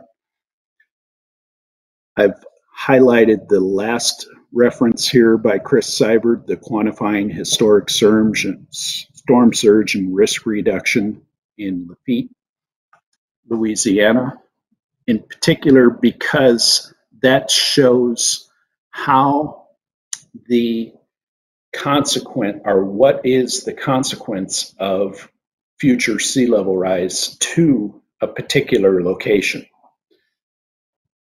But again, like we did throughout Mississippi, Alabama, and the Florida Panhandle, we wanted to go back first. We wanted to see if we could represent the system circa 1850 and then move it forward 40 years to 1890, see very little change, move it forward again another 40 years to 1930, and we begin to see a very dramatic change. And I go back to 1890 and then forward again to 1830, and what you may notice in the central part of the image is that we've lost a lot of these, as represented by yellow, coastal forests. And we've also had a lot of channelization when the intracoastal waterway was fully connected throughout Louisiana. And by 1970, we're starting to see major land loss. By 1990, we see even more, and by 2010. So when we build a model like this that is able to describe the coastal dynamics of the sea level rise, be it historically or for our future projections, we can get a better idea of how the system is going to respond relative to future projections of lower sea level rises or higher sea level rises. My concluding remarks, something that I've almost always shared, is just paraphrasing a climate change axiom. Sea levels are rising. The best we can do now is to manage the unavoidable and avoid the unmanageable. We've all read the USGS publication, Stationarity is Dead, but what I hope we can also appreciate is that linearity is dead. That is, a bathtub type approach to sea level rise at the coastal land margin is insufficient because the response is highly nonlinear. We can't get there from here. Can't get there from here because if we don't understand the historical evolution of our coasts, we won't be able to project how it's going to respond into the future. And finally, we all have at our fingertips, regardless of what your model of choice is, whether you're an AdCirc model or an FVCOM model or a ROMS model or what have you, we've got awesome technology these days. We have supercomputers that allow us to do simulations, but all of that told, what we have though is really still only advanced diagnostic tools. And we need to use these tools in accordance with that understanding. That said, I believe what we've seen in the Mississippi River Delta plain is just a canary in the coal mine with respect to relative sea level rise of what we're going to see throughout the world in low gradient coastal land margin regions. The impacts of relative sea level rise will not come smoothly. So we need to build tools that can respond to sea level rise and its acceleration and its starts and stops, just as what we see in the geological record. Finally, I want to acknowledge NOAA and the National Science Foundation. and some of our partners at LSU, as well as all of the high-performance computing resources that we have at our fingertips. Thank you. Thanks, Scott. Our next presenter is Patrick Bernard from the USGS. Okay, thank you. Can you see my screen okay and hear me okay? Yes, we can, Patrick. All right, great. Thanks so much. This will be a great follow-up to Scott's work as we've been spending a lot of time building these kinds of regional models and now thinking about how we can build this kind of work out at the national scale for assessing future coastal hazards due to sea level rise and storms. So a number of people have been involved in this work throughout the years, just a smattering of them are listed here. But it's part of a very, very large effort within USGS and beyond. So we have a very large climate problem. I think we're on the same page here. We're going to see on the order of about 1 billion people living in the coastal zone by mid-century. And by the end of this century, on the order of about 1/5 of those people could be displaced by sea level rise. But a decade ago or so, when a lot of us got this work going, hazard assessments were often limited to just sea level rise alone, bathtub models that did not include the dynamic response of the coast in terms of morphology or water levels during waves, due to waves and storms. Not to mention what's becoming a sort of a growing area in terms of research, that is groundwater impacts. So this is kind of what the typical models used to look like. We had these passive models with hydrological connectivity. So these are bathtub models, usually included just sea level rise and tides. And they are a really nice first order screening tool approach for looking at the everyday impacts of sea level rise. And here's just an example of some water levels along the West Coast we might expect over the next century in terms of the daily tidal variability and also sea level rise. But these models are going to underpredict flooding hazards because they do not include this dynamic response to the coast. They do not include dynamic water levels. And here's just an example from Foster City, which is effectively sort of the ground zero for sea level rise and storm impacts on the West Coast. It's sort of the San Francisco Bay version of New Orleans or Norfolk. And so here is looking at potential flooding just due to very near-term sea level rise.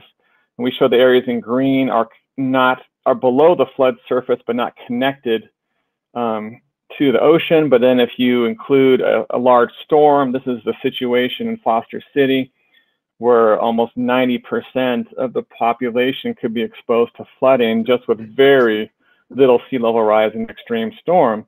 So we wanted to include all these different dynamic effects during an event, not sort of the background seasonal effects that may occur over order of months, then the short-term effects of storm surge, river discharge, and for the West Coast in particular and the outer coast, wave setup and run-up are particularly important. And these are just some numbers from California. The different contributions will vary significantly across the United States, but the point being that these can all add up significantly and are a huge component of the future flood risk.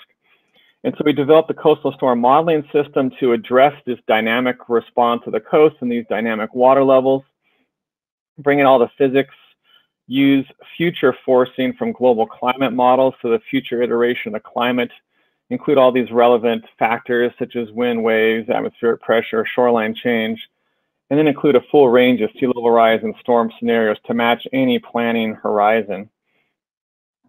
This has been built out across California for the last decade or so. We're currently building this out in the Pacific Northwest, and newer versions, more integrated versions across our program in the Southeast United States and in coral reef environments as well.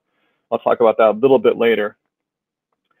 So this was designed to predict hazards across this full range of plausible sea level rise scenarios over the next century and beyond, and the full range of storm scenarios. And what was really critical to the recent success of this work is that we've been developing our tools on the front end, the middle, and the back end of all our projects with federal, state, city governments to meet their plan and adaptation needs. So the scientific outreach has been a major component of our work, and I'd argue is just as important as the science itself, and how we shape what we do and how the products line up with planning needs, with policy needs on the back end. So we've done a lot of improvements over the years with Cosmos. Among them is to identify and select multiple storm scenarios so we can do deterministic modeling of local extreme events, not just picking regional scenarios that may not be relevant at the hyper-local scale.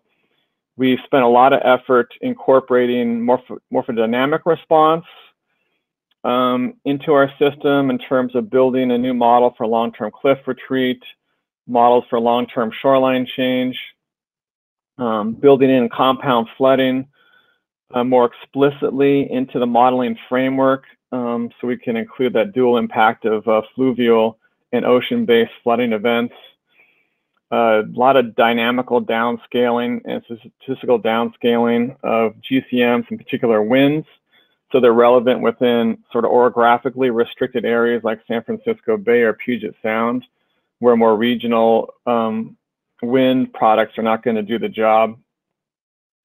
And then a lot of work, particularly recently, of assessing the uncertainty, in particular vertical land motion. In fact, now we're working a lot with the INSAR folks, Manu Scherze among them, to build in vertical land motion directly into the digital elevation model. So we're incorporating projections of how the land will not only change in terms of the dynamic response of the coast to physical processes, but also the vertical motion of the coast due to larger scale tectonic and like GIA type of factors.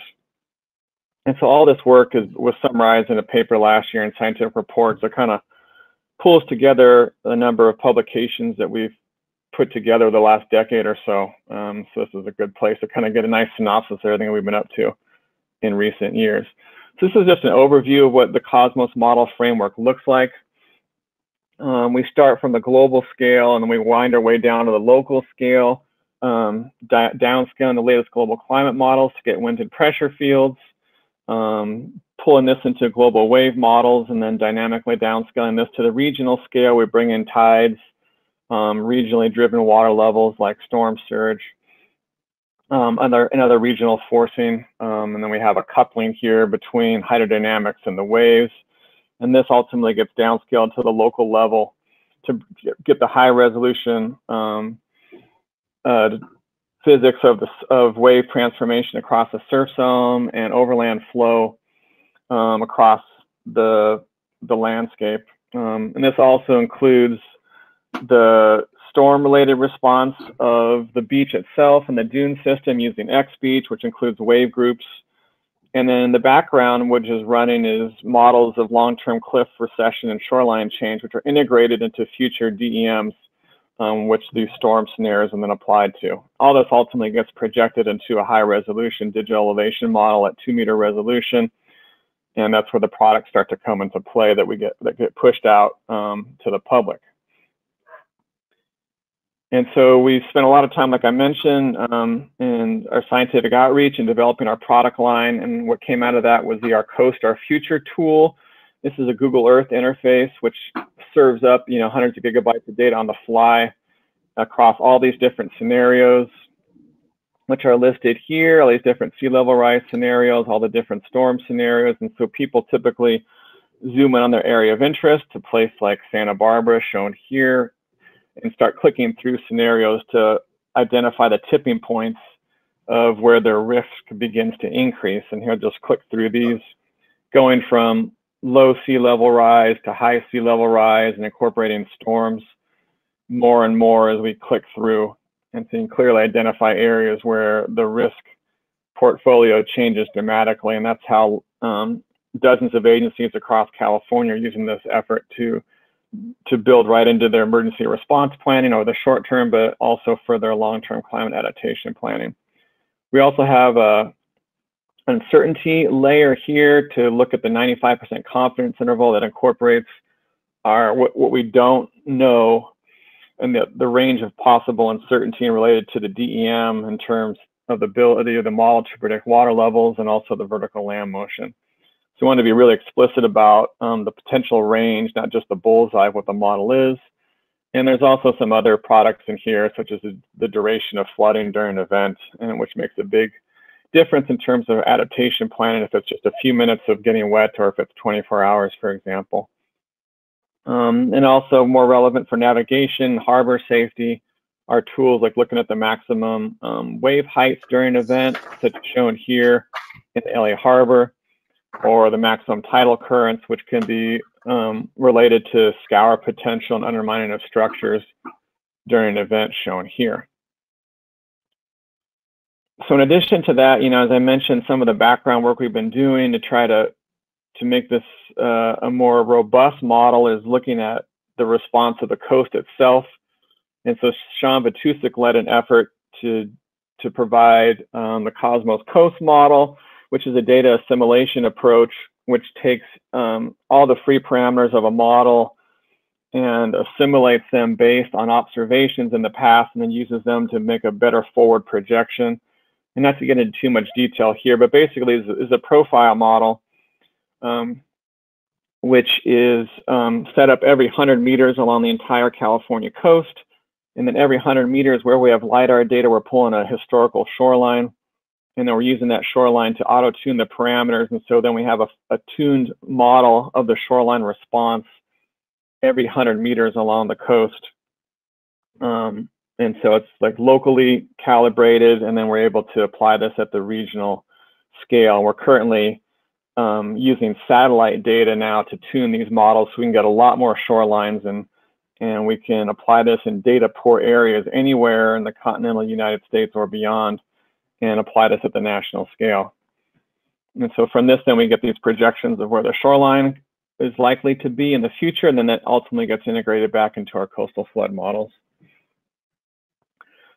Similarly, looking at cliff retreat, a little bit of a different approach, but also something we're going to incorporate more in our shoreline work is using a suite of models in an ensemble projection, where in this case, we're using a Monte Carlo approach to vary the free parameters of the model and ultimately end up with a median projection and a 95% confidence interval.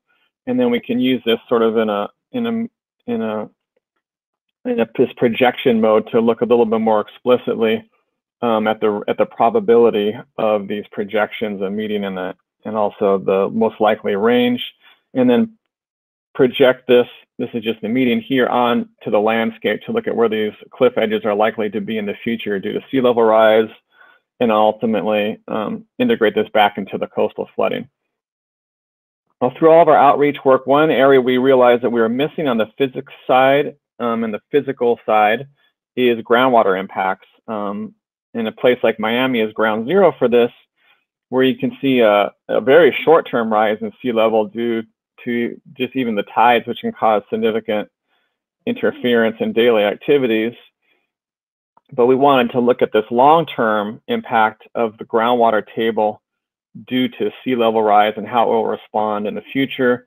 The basic concept is that as sea level rises, the water table is going to rise at some rate, potentially linear in some cases, where the water, the aquifer system is directly connected to the ocean, as in a place like Miami, or in a more of a nonlinear fashion where the connection isn't as strong.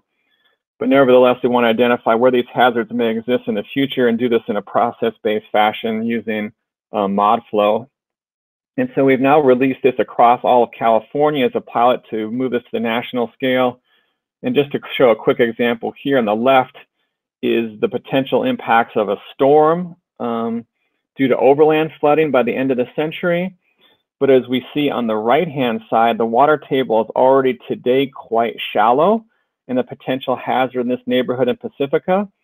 And during the same time frame, without a storm, we're already projecting to have groundwater inundation in this region. And so when we incorporate groundwater hazards, some of these communities may have a shorter term hazard they need to grapple with, in addition to the more extreme event shown on the left-hand side. And as you kind of go through the different sea level rise scenarios, you can see that this risk will only increase And so the daily impacts of sea level rise may be manifested more in the groundwater response than in the more extreme storm response in some locations.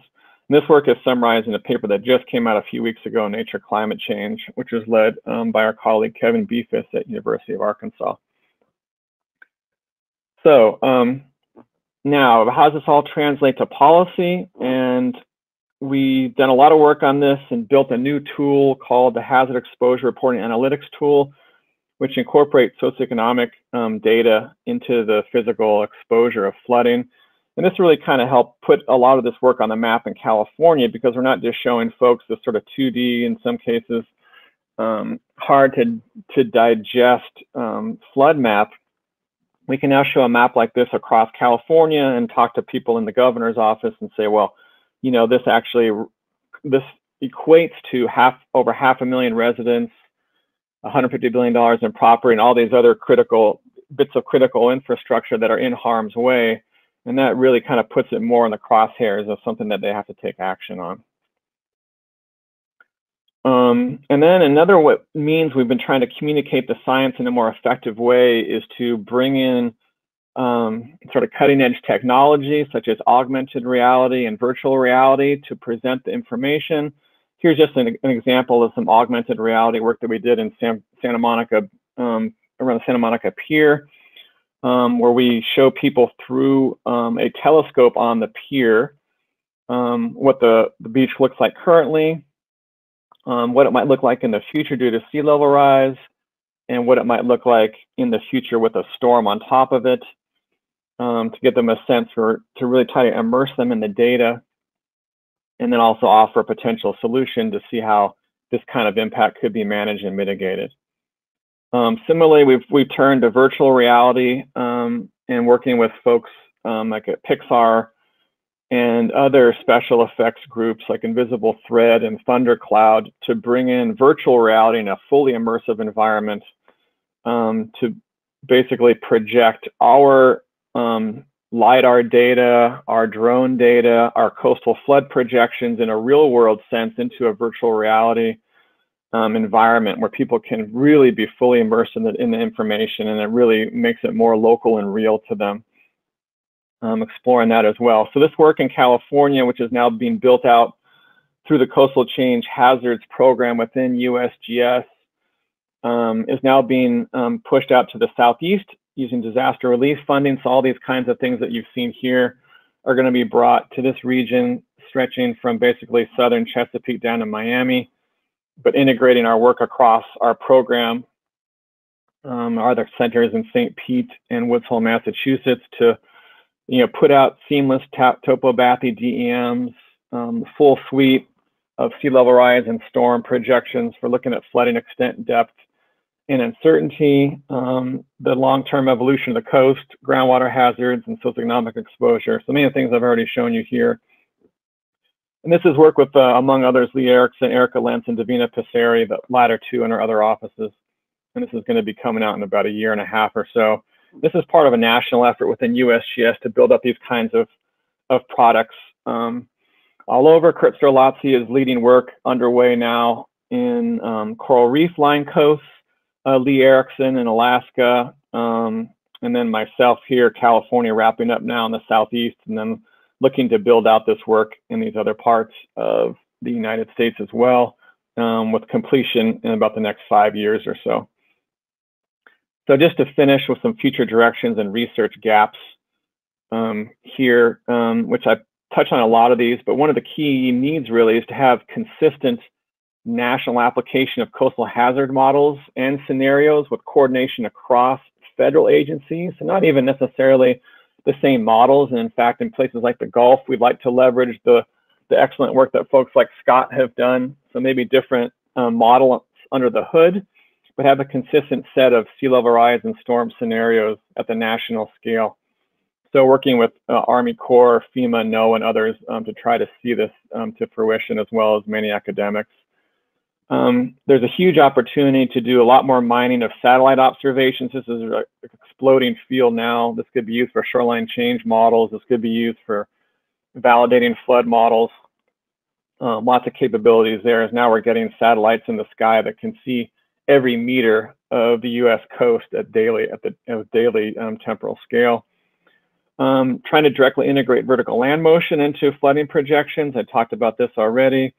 Now we're using the latest CMIP6 GCM forcing, which now is getting to a fine enough scale to at least partially resolve atmospheric rivers and tropical cyclones, which will be particularly important as we move this kind of work into the southeast and Gulf Coast over the coming years.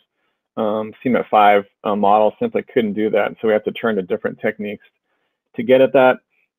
What's been talked about a lot today, which is crucial, is the translation of these physical hazards into ecological and socioeconomic impacts, including the non-direct impacts, such as the teleconnections, which were talked about earlier, these cascading effects. So I'll end it there. And some more information, you can contact me, and we have all these other websites to get more data and information. So thank you very much.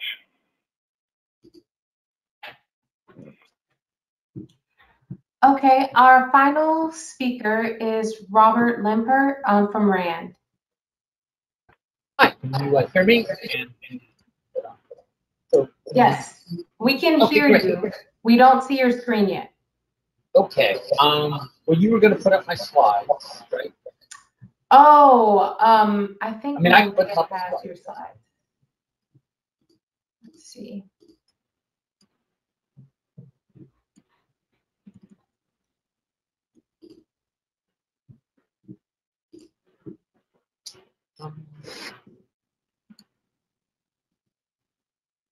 Maria, can you hear me? Can you start Dr. Lampert's slides? Yeah, I'm sharing it right now. Okay, thank you.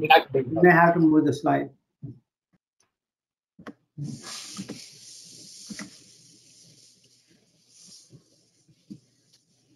Okay, great. Okay, great. Good. Okay, great. Well, thanks so much. So my talk's going to be a little bit different than the others. I've been enjoying models of what's been doing. There are many thousands of climate decision support tools out there at this point.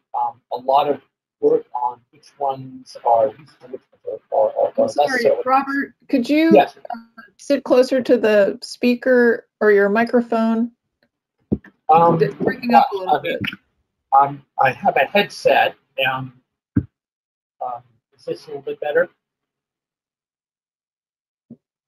Yes, that's better. Okay, great. I'll do this one. Great. So there are, my talk's going to be a little bit different than the others I've seen.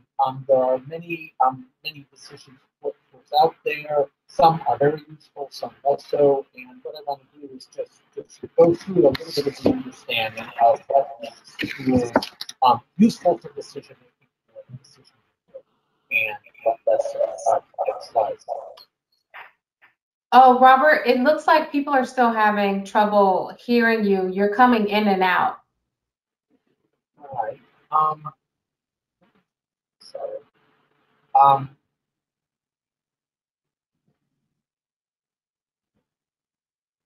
The speakers, the microphone is right in front of my voice, my mouth, whether it's not. Yeah, Rob, it's the mic. It might be the mic. Can you use a computer mic or something? That's what I'm trying to do. Let me just try this. Now we are hearing you okay now, I think. Okay, so for some reason the headset's not working. All right, let me just try it like this. Okay, is this better? Yes, much better.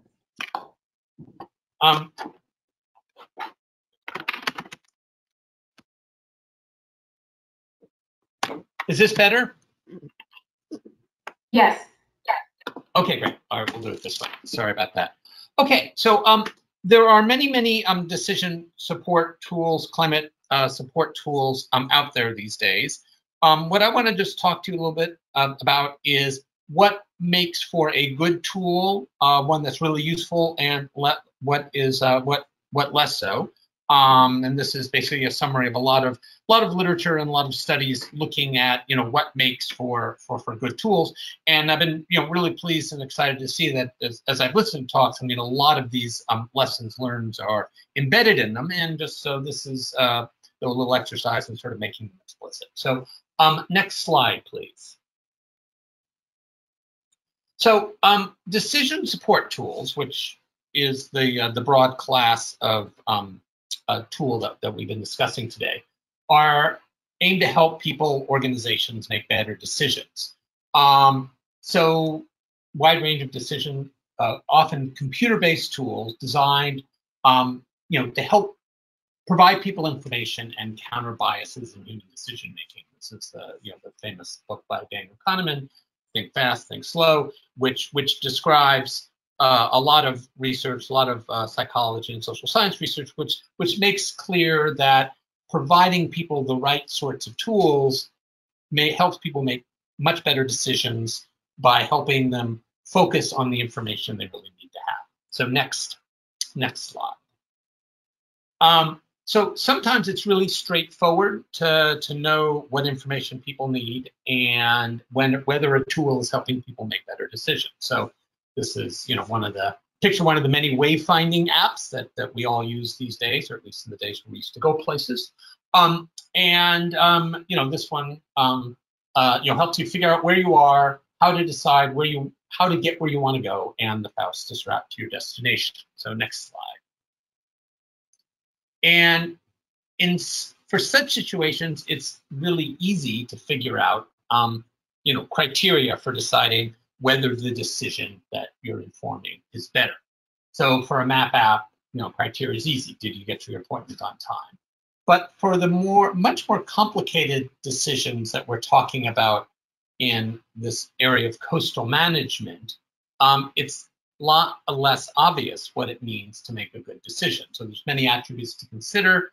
Counterfactuals are ambiguous. So a group decides to do something or pay attention to one problem. Was that better than something else that they could have done? And the consequences of whether or not we made a good decision may take a very long time to unfold. So we make a series of decisions relative to coastal management. There's a storm, there was some damage. Did we do the right thing, or would we have been much better off doing something else? It may not be entirely obvious even after the fact. So next slide. Okay, so what's a good decision? For anybody who is either raised or been a teenager, this is again not obvious. Sometimes reasonable decisions can turn out badly, and bad decisions can turn out well, as we all experience. And so, a good outcome is not necessarily a good decision. So what is a good decision? Next slide. No universal criterion exists, but generally definitions of good decisions are more process-based. And we've heard a lot about process today, which is great, but are processes where people are explicit about goals. What are they trying to achieve? Contemplate their decision from a lot of different views and advantages. Consider a range of alternative options. So very focused on what can we do, how would it turn out, and how would that look from a variety of different advantages, different equity standpoints, different economic standpoints, and so forth. Use the best available science to understand the consequences of our actions, which is much of what we've been discussing today. Consider trade-offs, so an explicit ability to highlight trade-offs between different objectives and how different actions can affect those. And then follow agreed upon rules and norms and enhance legitimacy of the process and its outcomes. So this has to do with things like transparency, engaging with decision makers and stakeholders, who's at the table, and so forth. Okay, next slide. Okay, so this field of decision support organizes a whole bunch of literatures to help us think about these things. And so the definition, decision support represents organized efforts to produce, disseminate, and facilitate the use of data and information to improve decisions. And what does it mean to improve decisions? Effective decision support improves usefulness of the information relationship between the knowledge producers and users, and we heard a lot about that in many of these talks about these ongoing relationships, which is vital and great.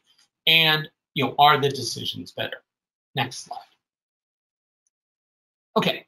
There are really three parts to this whole area of decision support. Again, which as I listened to the previous talks, kind of picked these out that people are doing all of this, but it's useful to call it out explicitly. One is the products or the tools themselves. So the data, maps, projections, images, tools, and so forth, which we've seen a lot of in the slides presented. Also important are then the services provided, which have been a little bit more implicit in the talks we've heard, but essentially the often tool-enabled interactions between scientists and users of the information to help those users use the information. So the ongoing services. And then finally, the systems, which is the organizations and ongoing relationships which allow these tools to do what they're supposed to and evolve and improve over time and build the trust and relationships. And again, we've heard a lot about those in many of these discussions, which is a great thing, though it's good to call it out explicitly. Next slide. Okay, so what principles lead to good decision support? One is this idea of co-producing knowledge. The scientists bring a very powerful information base, but it's really in the discussions and interactions with stakeholders and decision makers that it's determined what is most useful and what information do others have that can be layered in that makes for a powerful decision product. A real focus on decision processes over the products per se, because how people use information, how it gets inserted into their thinking and their choices is often a key part of the process. I'll say a little bit more about that. And then designing these tools for learning, because the process of dealing coastal management, particularly under climate change and all the socioeconomic changes going on at our coasts, has to be a learning process. We will adapt and learn as we go along. Next slide. One very important learning process, which has been is a mainstay of much of the best work in this area. It goes under this heading, deliberation with analysis, where stakeholders deliberate over problem framing. What it is that they care about, what are their options, what are the boundaries of the problem they're dealing with. We saw a lot, not just sea level rise, but storm surge, saltwater intrusion, and so forth. Assisted by analysts who produce decision-relevant information products. Then, based on those problem framings, the analysts can find new information, adjust the information they give, and then you go in an iterative process. The work RAND has done with the Louisiana master plans have all been designed around this, and around the country we've been doing this sort of process where you integrate the model development in with these policy deliberations, and the tools and some in South Florida builds a set of tools that are very focused on the decisions being made. One more click. Can you click the slide?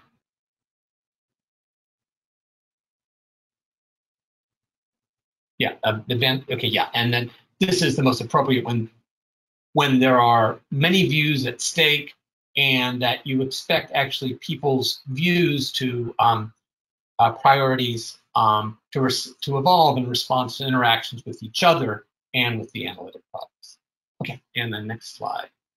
Okay, so let me just basically pull this all together in a checklist for effective decision support, so one can see how tools start to what parts of these processes they support. So here's just a little circle adapted from some recent work down here, but you see there's a emphasis on to what extent do the tools help people define their goals, what's at stake, what their goals are.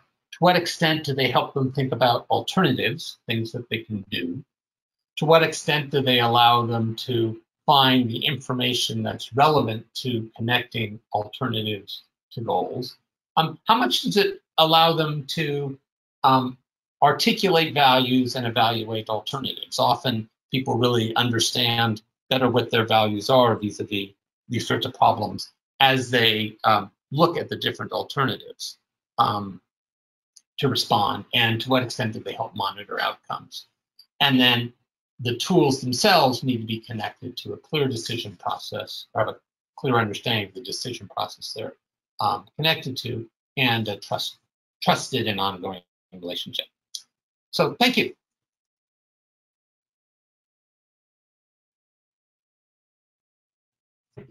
Thank you, Robert. And so it's time to move into the final session.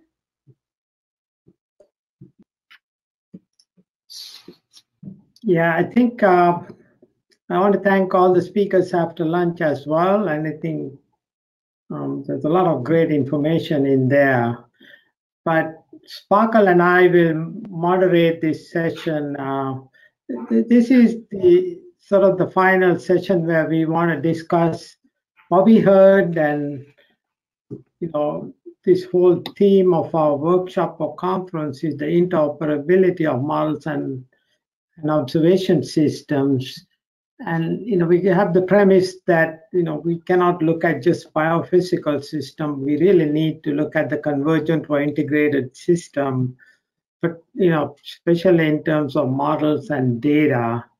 So we want to open up this this discussion, and I'm hoping both the speakers and the audience will participate. We're a little behind time, but we'll still try to finish on time. So the question is, when we take, for example, biophysical systems, we heard a lot about the complex to some simple models, but I think even within their models, there is some interoperability questions and data gaps.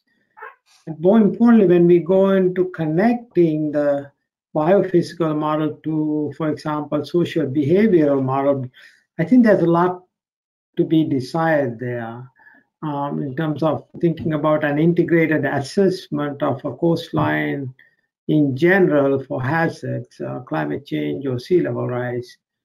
So I would like the speakers to maybe turn on their cameras and see if any of the speakers want to go first. And Robert, you're welcome to facilitate the meeting. You're pretty good at those types of those types of meeting to facilitate. Sparkle, you can chime in. So the speakers and the others on the audience, please be ready to speak up on what your thoughts are on the questions, or even if you have any question, post that on the chat box. So Sparkle, do you have something you want to add? One thing that I'm particularly interested in is really understanding what the limitations are with connecting the biophysical models to the social behavioral models. What is limiting the interaction between those two?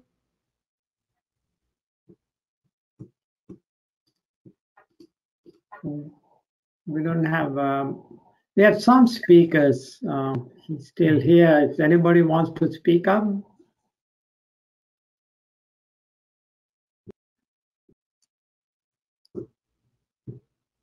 Not yet.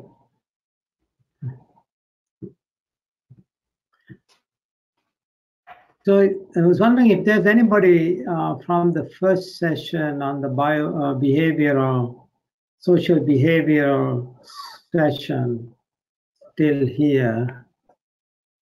Jonathan is here. Jonathan, you're muted, I think.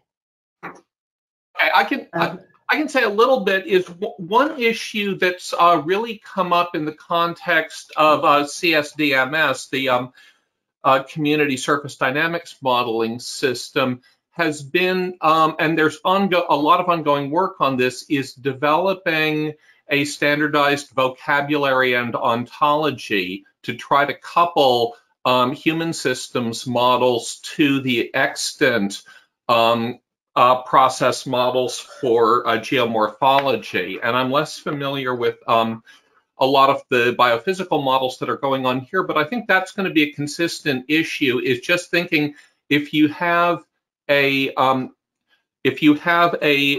social and behavioral model and you have a biophysical process model, simply working out what are the interfaces, what's the ontology for passing data back and forth between them can be a very big challenge.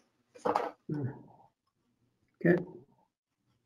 And I do have a follow-up question on that, Jonathan. So you've done a lot of agent-based modeling. Do you feel that the biophysical models can provide the information you need to basically develop those models, or are there any gaps in? That's a good question. I think some of the challenges are just managing the computational complexity of coupling the models, but I think the two can be coupled very well. And from my point of view, the biggest challenge really is more in assimilating social and behavioral data into the model to make sure that the agent-based model is up to the task of representing the human system well. I'm working on a model where we're coupling a sediment transport model to look at the dynamics of how coastal elevation in Bangladesh will feed back with climate change under different land use scenarios. And some of the toughest things on the agent-based side of that is working out how to represent the political processes that determine community level decision making. So from my point of view, a lot of the biggest challenges are more in integrating the social and behavioral data into the model than in coupling the agent-based model to a biophysical model. This is Sam. I just want to add that oftentimes the issue from a practical standpoint is of scale. So biophysical, environmental data don't adhere in terms of their boundaries to socioeconomic systems. And then vice versa, we aggregate things to a zip code. What does that mean? Is that meaningful? A county in Texas is, except for Harris County, where Houston is a meaningless designation, but in Maryland, it has a lot more teeth. And so trying to reconcile the fact that ecological boundaries, environmental boundaries don't adhere to administrative and jurisdictional boundaries, and then within that problem area, finding a unit of analysis to act on, not just understand, but act on, is really problematic and can be contextual based on the region or locality being studied. Great. I would give a shout out regarding that. There's some very nice work that Kate Nelson, who's at Kansas State University, has been doing on doing analysis of social vulnerability to flooding at a very fine scale by integrating census data with cadastral data to try to get it down to the individual building level. And that might be useful for folks. Great. So Rob, do you have any suggestions? There's a lot of different levels of uncertainty. When you go from biophysical models, they have improved quite a lot over the years, and Scott can chime in too. But when you go into the social, behavioral, or even economic models, the uncertainties are probably, I don't know if I want to call them uncertainties, but they could be great. So I was wondering how, when we try to have convergent system of models, how do you deal with that system, each system uncertainty in the coupling? Do you have any suggestions or ideas on that, or thoughts? I think Rob, you are. So if I could add, I'd be willing to start. Okay, go ahead. Yeah, Rob next. Go ahead, Scott, then. Well, if we step back, the first thing that I would try to recognize is that we still lack data. No matter the wealth of data that we all have at our fingertips, when we start to look at the size of the system, it's limited. And we can use more data. And I'm not sure that as a society we recognize that and we're doing a good enough job, certainly not like our forefathers did. When we think about all the data that was collected when this country was settled and as this country was developed, just thinking of the United States. So we need more data. I want to also say, Obi and your team, I think you really put together a nice workshop and a nice collection of speakers. And Margaret's talk is essential on how this data is going to be reposited and made available to everyone, and that's essential. And I think that one of the challenges that we have as modelers is there may be data that is out there, but we're not aware of it, or we're not aware of it until it's too late. And so efforts like Jim Morris has done to bring scientists that do work on loss on ignition on core samples from around the contiguous United States and assemble that data set and try to understand that with respect to sea level rise and the way that marshes are going to respond is really critical, and more work like that needs to be done. But that all said, when we think of the system of systems from a biogeophysical point of view and we take human beings out of it, we can probably do a much better job, because when we bring humans into the equation, all of a sudden we have something that's very different from the rest of it, and that is free will. We have human beings that do things that are really hard to predict sometimes and hard to understand, and therein we need a tremendous more amount of data. And work that was done by, forgive me, I don't remember his name, from VIMS, the young research assistant professor on crowdsourcing and community science. I mean, that is really good work, I think, and really essential. But still, to understand how the behavioral end of it is going to work out requires that we understand humankind, and that's a big lift. Yes. Rob, can you let me know. Yeah, go ahead. Can you hear me okay? Sorry for the technical difficulties. I think I've got them straightened out. Let me actually just put a question to and particularly some of the modelers who do try to bring in the human elements. Is how do you think about allocating computation cycles between detail versus more scenarios to sketch out the realm of the plausible on the scenario side, as opposed to trying to get a better fix on what people are going to do? And then how do you think about what is better, what's treated as exogenous, trying to model human reactions to things going on inside the model, versus things which are left more exogenous, say as as exogenous scenario variables? And do you have structures for thinking about those trade-offs?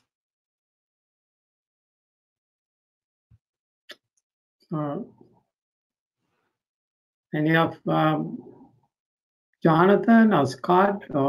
I think from my point of view, I think that's a great question. It's a difficult one, and I'm not satisfied that I'm doing this right. A lot of what I'm doing is a bit more ad hoc rather than a very structured thing. but I like to try to keep the models simple initially, run scenarios, get a feel for the parameters and the sensitivity of them, and then use that to guide how much detail I add.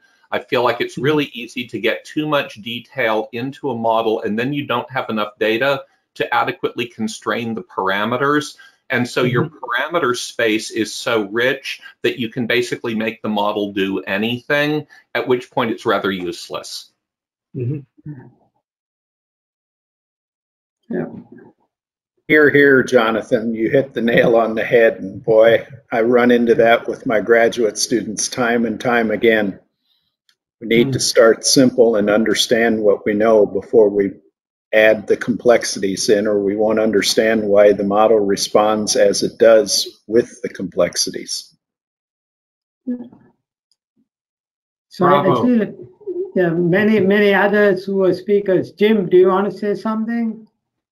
Jim Morris? Oh, I just want to second that emotion that Scott just elaborated on there. Yes. Too much complexity without understanding the underlying dynamics is a real problem. So, yeah, but in some cases like the social behavioral or even economic system model, we don't understand the complexity to begin with, right? So before we try to link these models, we need more data to understand how they behave, those systems. I think that's what Scott was getting at. I'm a little surprised that I didn't see a talk today by anyone doing an ABM, and I'm just wondering, has that gone out of fashion, or is that still all the rage? I think Jonathan's talk covered some. I do a lot of ABM. That's my main modeling mode. Yeah. Okay. Well, that's interesting. I've been a fan of that. I think those are fascinating models. I mean, you can. I guess it's kind of like a Markov chain sort of process, right? And you put probabilities on decisions, and run the model. I think it's pretty fascinating. Yeah, I think it really gets at being able to understand, and this is, I think, one of the real uses of agent-based models when you don't have enough data to constrain the system, is I think they can be very useful for sensitivity analysis to try to identify what data do you need that you don't have. And I've also been a huge fan for years. I haven't engaged in this, but watching the work that Robert Lempert has done and people influenced by him have done, of using massive runs of agent-based model scenarios to explore what the policy space might look like in areas where we're hugely uncertain. I think that's a very, very rich area, and lots of people are doing great work in that area. So Rob, did you get the? I know you asked the question. Did you get what you wanted to hear, or do you want to? Yeah, I mean, I suppose I would push a couple of comments. One on what Jonathan said. Yeah, no, I totally agree that doing the many scenarios can be very useful. It's also could be a good value of information sort of activity to allow you to understand, where you can really, where more data can really help. We have some of my colleagues working on in this area, but using agent-based models for other topics, epidemiological, and then some work in actually tax regimes. But go back and forth between the agent-based models and then some surveys, both local or national surveys, where they try to use the survey instruments to try to understand some of the key parameters that turn out to drive the model behavior. But I suppose I would just push a little bit more on the idea that one way to think about what is more or less important in these very complicated models, or models that could be very complicated, is to think about decision relevance and think about first off the parameters that are most important to generating risks either through exposure or vulnerability, and also the to the extent possible the model behaviors that are most important in in helping decision makers distinguish between different policy choices. And oftentimes the way we try to organize the model work is that you start with some specific policy choices on the table, either specific or rather general, and then try to use the modeling to understand when one set of policy choices clearly dominates the other or vice versa. And so with some of the the coastal agent-based modeling, trying to understand when growing risk is going to affect people's choices where to live, value of property, financial flows, that sort of thing, can be very important and provides a powerful way to think about what details are more important and what details are less important in the models. Anybody wants to chime in on that?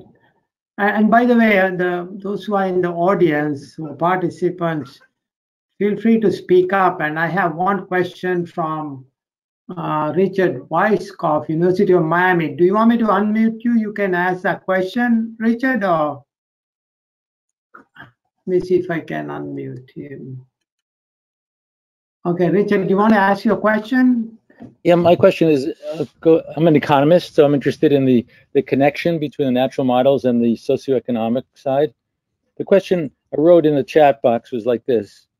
The hazards, when you estimate the hazards to people like flood damage, there was, I think it was Jeff who used flood claims. So then the question he asked, but he didn't answer it, is what if especially the low income people, the people that live in small houses, that maybe 20% or the bottom 30%, they don't have insurance, so they don't file.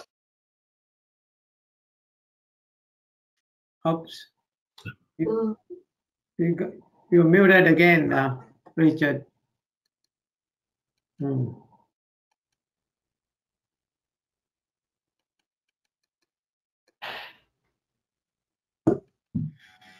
I think we lost Richard. Okay, maybe when he comes back. Okay, go ahead. Yeah, it's better.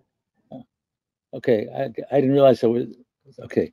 I think it was in Jeff's paper when he talked about you're trying to estimate the damages to people through flooding. Okay, if you use flood claims, the question is, what about the people that don't have flood insurance? Now might be the very poorest 30% of the people. And how do you get data on that? And the same thing, so there's the non-insurance people.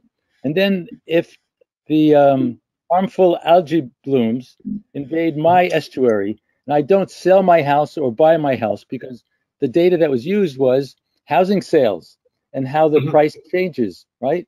So what if I don't sell my house, I don't buy my house, I just can't go outdoors, I end up in the hospital, or I can't use my boat for 6 months. How do we estimate those kinds of data that might affect different parts of the income spectrum that don't show up in some of the data sets that we have ready to use? This is Sam. I can answer part of that question. Go ahead, Sam. The speaker raises some really good points, which has vexed me for the last 10 years. In additional, and I think it's, I'll answer it, but perhaps not satisfactory. The claims, you're right, it's just a subset of people. We try to supplement that data with individual assistance claims, which is meant for uninsured people but there has to be a disaster declared, which is easier these days than it used to be, but still not a guarantee. We can also use those claims and on-the-ground assessments and use models like machine learning models to fill in the gaps. So even though you don't have a claim because you didn't apply for one or you're undocumented, we can use learning techniques statistically to identify those properties with really good accuracy. But that being said, all models are wrong. There's problems with it, and I was told, and it's not my area of expertise, but over and over during Harvey, when we were writing the report, I was told in Houston alone there are around 500,000 undocumented residents, and there's no way to capture those people, and we don't even know what happened to them. And so the problem persists, but we're doing much better than just using claims. I don't think it's ever going to go away, but we're trying. Right, we had the same problem with Hurricane Andrew, right, which went through the migrant area in South Florida, and people disappeared, and there were no data on who lived there and who disappeared from there, but it was a large number. Just to push on Richard's point again, which I think is a really good one, is that so the way you got the data you gather and then the measures of impact you use can have a really powerful impact on the results and essentially the framing of the results. And there's been some really interesting work by Stefan Holgat's group at the World Bank recently, where they've been and I don't think they've done it yet for coastal flooding. They've done it for riverine flooding and for other types of natural disasters. So I can send around the link. But trying to look at household well-being, which they piece together from a variety of data sets. But the point is that you look at disaster and other impacts not on using a straight economic measure, which tends to then heavily weight towards certain classes of people, which is one of the implications of Richard's questions. But use things like fraction of household consumption, the effects on household consumption, and that sort of thing, which can give a much more give you measures of impact of both hazards and then responses, which are much more attuned to equity considerations and so forth. Thank you. Yeah, that's all I can. All right. So any of the other speakers want to chime in now? So I want to pose a question. I was wondering what you thought about the objectives of linking all these different systems of models. Do you have any thoughts on where we are, what are the gaps, and what kind of data gaps we have, either within your area of discipline or between trying to link these modeling systems across? Jeff, you want to say something? Or? Yeah, the economic, the areas of economic activity that we're measuring with the Ocean Economy Satellite Account, we embarked on that work recognizing the relationship between these forms of economic activity and the natural systems that support them. Some of the sectors like tourism and recreation and commercial fishing are very dependent on the health of ecosystems and are vulnerable to the impacts of kind of qualitative impacts of climate change on those systems. Not just the absence or presence of those things.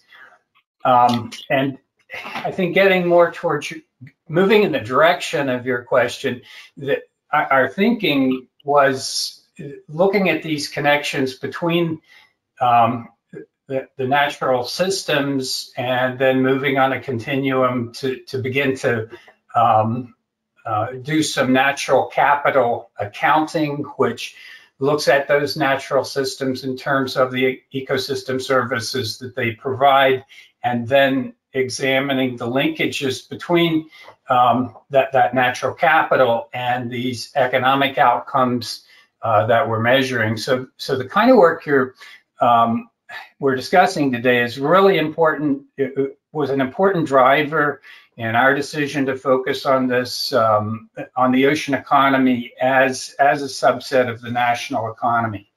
Oh, that's good.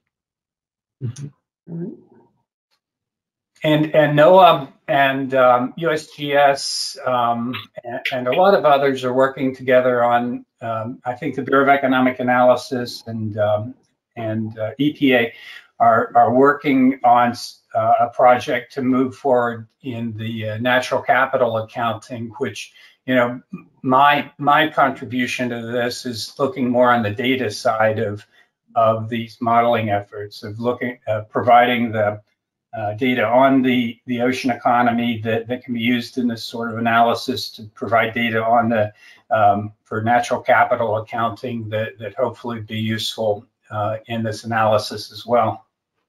And then relying heavily on the the remote sensing and other in situ measures of the natural systems themselves.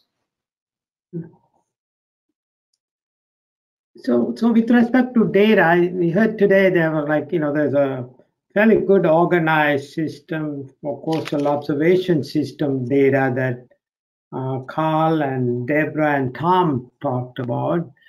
Then Margaret talked about some of the ecosystem data.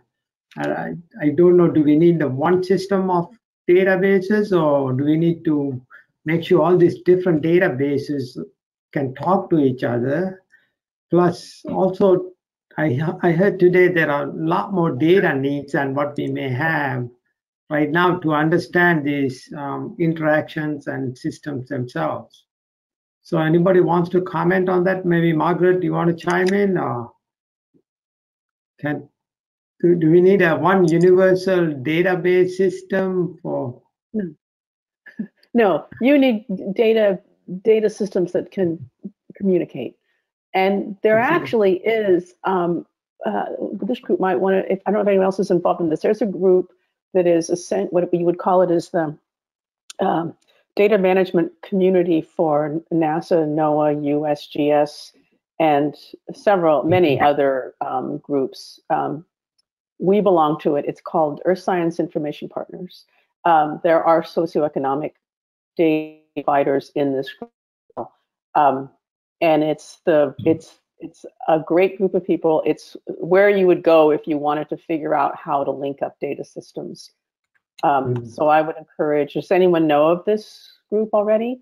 It tends to be populated more by people behind the scenes like me, although there are a few data intensive users, modelers, and high powered data users who come to these meetings. They meet twice a year.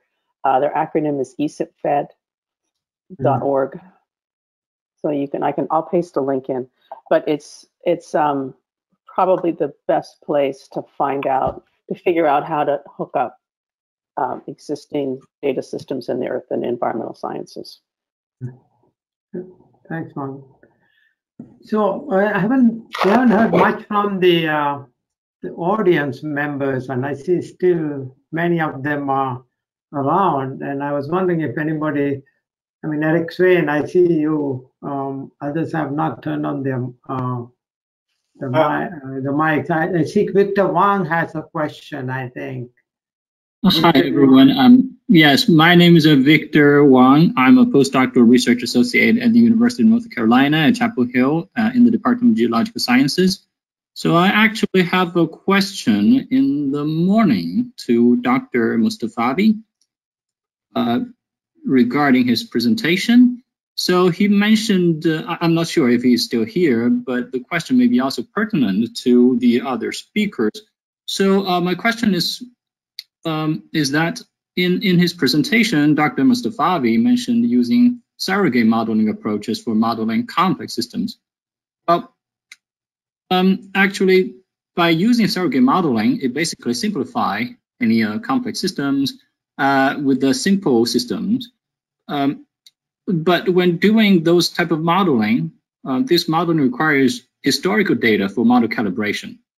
So my question is, would it be a challenge to collect sufficient historical data to guarantee or test the validity of these simplified models of complex systems, such as the one for sea level rise simulation? And maybe this kind of question is also for the other modeling approaches, because when we are dealing with the natural hazards, we are always modeling a system or systems of systems. So how can we be so sure that what we are doing is really makes sense or is really revealing the reality? So it's kind of like that.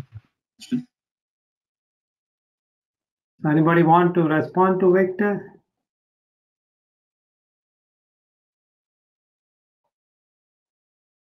Unfortunately, Ali Mustafa is not here. I think he's left, but you can type in that question unless you have already done it. Yes, I have already done it. Yeah. Okay. So Jonathan, I see you have a comment on the chat box. You want to kind of explain that to others, or maybe? Sure, yeah, I was just saying to follow up on the comment about it being important to think about making data systems interoperable. As I mentioned at the beginning of the session, there are also challenges of making modeling systems interoperable and thinking about standardizing the way that data is passed back and forth between different models as we try to couple them together. And this is particularly a challenge in thinking about the issues around coupling the human systems models to the biophysical models. But it also can be an issue with how do you connect different models of the biophysical environment. Okay. So Eric, you want to say something? Yeah, so not much. I think there's been a lot of really good talks here. Everybody has their own personal interest in this whole, multi-scheme. The talk by John Loftus, I think, already been mentioned. The idea of supplementing, developing data, in this case for hydrodynamic modeling, which is one thing that I'm into. The supplemental and augmenting the model results when you have them. I saw you had some examples where model results were obtained for an area, but then on-site information from aerial information was used to augment it. There's flooding in areas. And I did want to emphasize as a general rule, and I primarily am involved purely with the physical modeling side of things rather than the biological or human impact. But that largely in any modeling effort, it really is a back and forth with developing a model and then getting further information about the area to compare with and supplement, and you determine from the model what's missing from your information data set. That's actually one of the primary uses we have for all this modeling. I think everybody's run into that in almost any modeling effort. So anyway, back to what I was saying, certainly there's plenty of great talks here. John Loftus' talk on, the operational flood forecasting, the hydro models, the validation process for the model is very important. And the supplementing and the evolution of the model also. It certainly is never a matter of developing the perfect model in the first place. That, we develop models for areas, we learn from the model what we don't know, and then we go on and gather that further information. So that's just a kind of general modeling rules. I think they're relevant to this and many efforts. Yeah, I also heard that data sharing could be an issue. I mean, a lot of times the data sharing, yes, even among the federal agencies, could be an issue. And I thought I heard that. Yes, I think I agree. I'm sure it's different problems in different locations, but I think there's a lot of data being collected, and this, of course, fits in exactly with what I'm saying, is having the most fun information, being able to double check your modeling efforts. I think particularly individual projects in areas develop individual data sets, and often this is not something that's widely in some, there's no single primary database. So I think somebody had already mentioned, you're working on something and you don't realize a certain model data set even exists in your area, which can be very helpful in supplementing what you're doing. So I don't know, and I think somebody threw out the idea of do we need one large? I don't know it's really practical to have very large databases that has everything in them, but certainly data availability and access and ways of finding the data, I think, should be prioritized as well. Scott, I think it's very important to recognize that it's not just between federal agencies, but also when private industry gets involved in data collection, as it has in the last couple of decades, that becomes problematic. It becomes problematic because, first of all, if someone wants to acquire the data and they haven't put in place an automatic server, then they immediately need to figure out how they're going to pay the person hours to recover the data and get it to you. And then secondly, even if it's in their contract that they're supposed to share the data, if they see a proprietary benefit that gives them an edge, they're going to do what they can in order to keep that data within their organization. Right. And then if the business goes out, if they go out of business, then all bets are off. And there's a good reason why our founders established such organizations like USGS to maintain data acquisition and delivery, as well as NOAA, as well as other agencies. Right. And we need to be a voice to that. So it's one advantage. Being in the U.S. Geological Survey, we do tend to have the data when we're doing a project using modeling. We have the data, at least the USGS data, right there with us in the office, so to speak. Just as you say, there's many other data collection sources that can be used, and we work with private agencies as well. Primarily, where is their priority on getting the data to somebody else when you request data? Why would it be their priority at some private entity? They'll get you the data, I suppose, at their convenience, but nobody there is putting a high priority. Oh, make sure that this other group gets the data they need for what they're doing. Okay. So we have about 15 minutes left before 4 o'clock. I was wondering, Sparkle, did you have anything else you want to bring up? Yeah, so quickly, a few things I've been thinking about. So I noticed that there were some issues with maybe some of the social data that would be really useful to have, but there are individuals who aren't captured by different types of data that's being collected. Has there been real effort to think about what types of systems do capture the types of information that you'd like to have? Like if you need to move to some kind of social media platform, how to get that data, how you'd like it to come from that platform, or if you needed to develop a tool that was useful on that platform to collect the data that you would need. Is anyone doing any of that type of work? Wow. Sparkle, what a good question. Is that Richard? No, that was my question originally, right? Okay. That's Sparkle. I'm glad you picked up on it because I'm dealing with Lake Okeechobee. I'm dealing with the Everglades. I mean, I'm dealing with an agricultural area that's 90% undocumented. Nobody likes to tell where they're from. No one likes to answer questions. No one will take. They don't participate in the census for sure. So yeah, we're talking, as you mentioned, in other parts of the Texas, we're talking hundreds of thousands of people, or at least in parts of Florida, it's 50,000 to 100,000 people in the workforce that are undocumented and their families. So this is it's not a trivial omission. It's not Yeah, purposeful. and I also think that it's not trivial in terms of millennials and being involved in the gig economy. They also live at home. And so their income information is not being captured by a lot of different systems. And so I'm pretty sure that a lot of the traditional systems and ways of getting this information is really incorrect.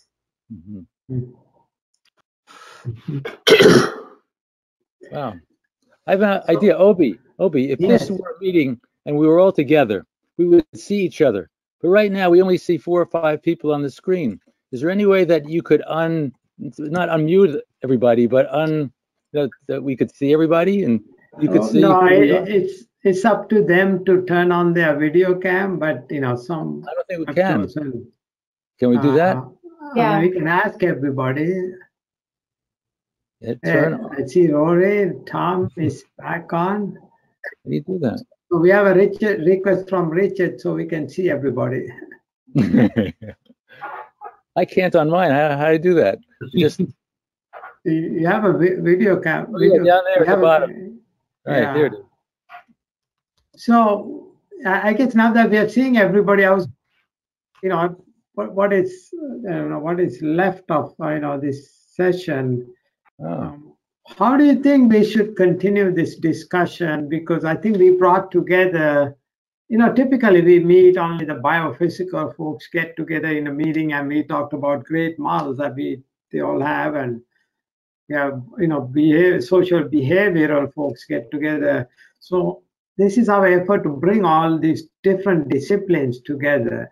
And I was wondering if anybody, on this, in this meeting right now, how do we continue this discussion? How do you have this continuing discussion among our groups?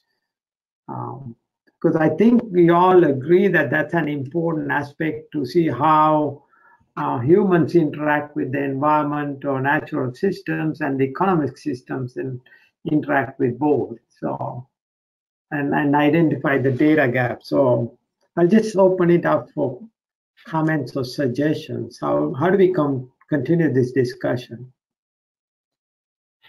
I mean, one thing I would say is just that something like exactly the NSF's call for CoPe research hubs is the kind of opportunity that would facilitate continuing this type of engagement. Okay, great suggestion, Jonathan. Anybody else? Deborah, you have any comments or ideas on?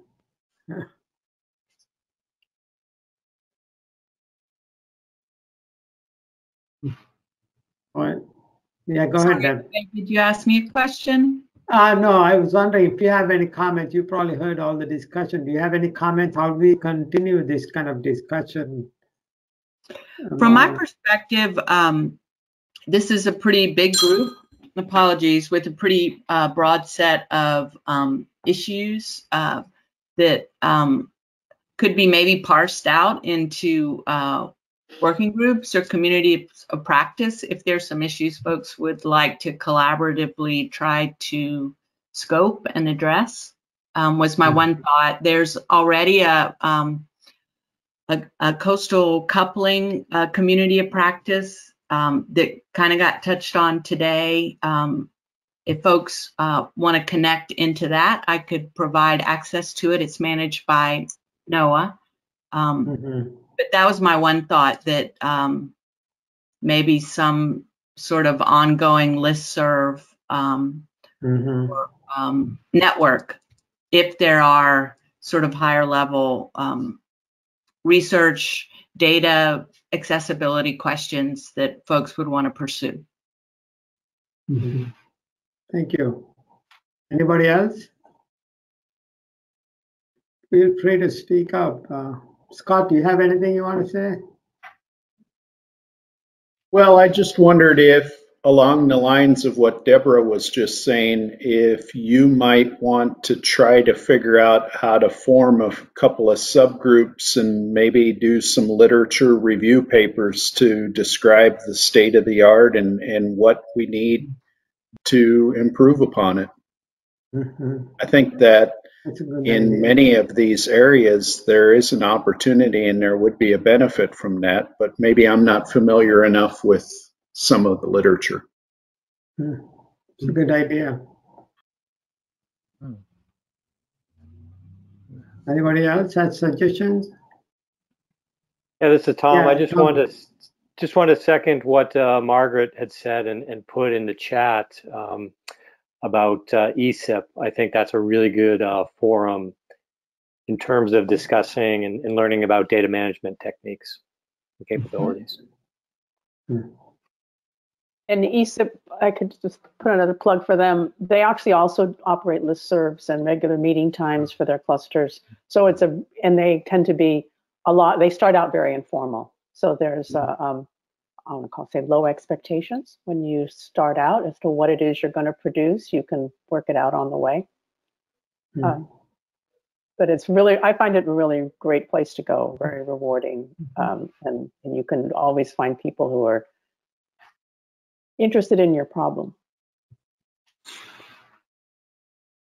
So do you all think is there any value in having this kind of, I know this is a larger group, conversation on a regular basis, or like, reconvening this after, let's say, 2 or 3 months to see if we can make progress on some of these issues? Is there any value in having us talk again at some point?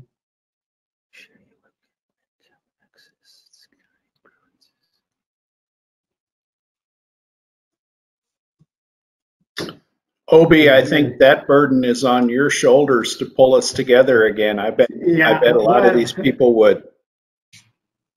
Yeah, we could explore that. Go ahead. Somebody else was speaking. Yeah, this is Jim Morris. I think the next meeting ought to be face-to-face in Miami. Okay, that was our plan. I'm in the beautiful Biscayne Bay campus, right on Biscayne Bay. That's where we were going to have it. The COVID kind of stopped us from having that. Yeah, that's a good idea. Sparkle, unless you have anything else, what I thought was we could wrap this up. I want to remind everybody about the survey that we sent out, and also the speakers. If you don't mind, if you can send me the PDF version, unless you have already done that, and let us know if it is okay for us to put it on the website we already have that you have seen. And also the speakers, if you have a short bio that we can include that in the website, we might keep it for a while. So especially if you have another meeting.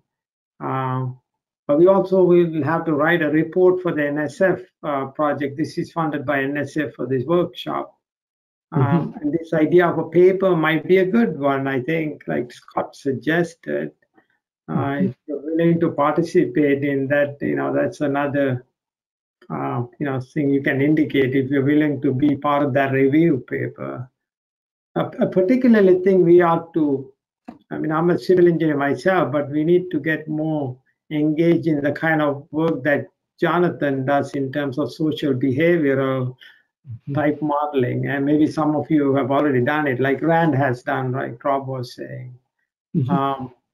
So any last minute thoughts from Rob or anybody else?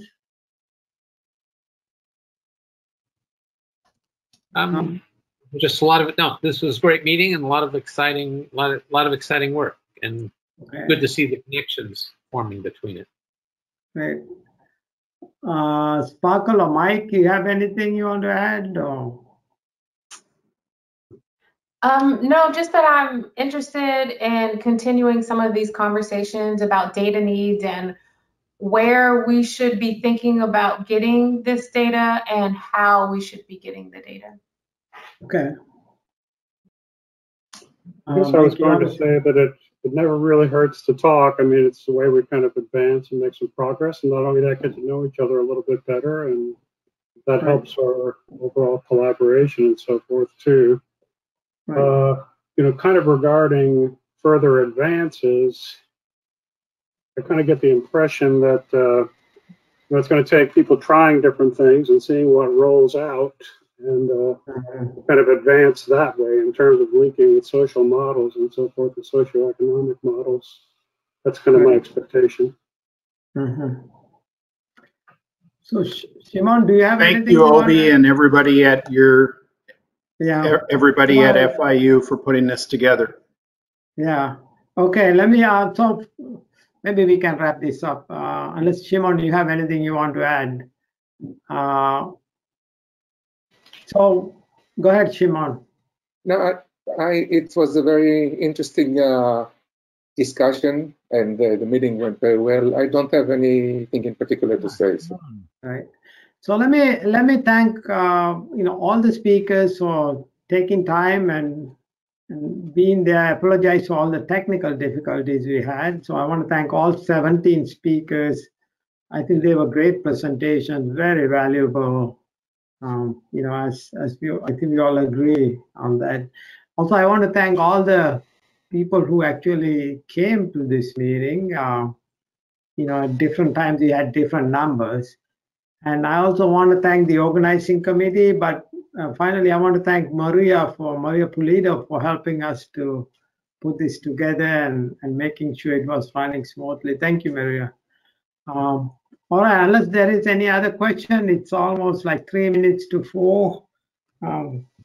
We leave a little bit early, which is good thing, I think. I guess, all right, thank you all. Thank you. Bye. It was great. Bye-bye. Bye-bye. Thank you. That was brilliant. Thank you.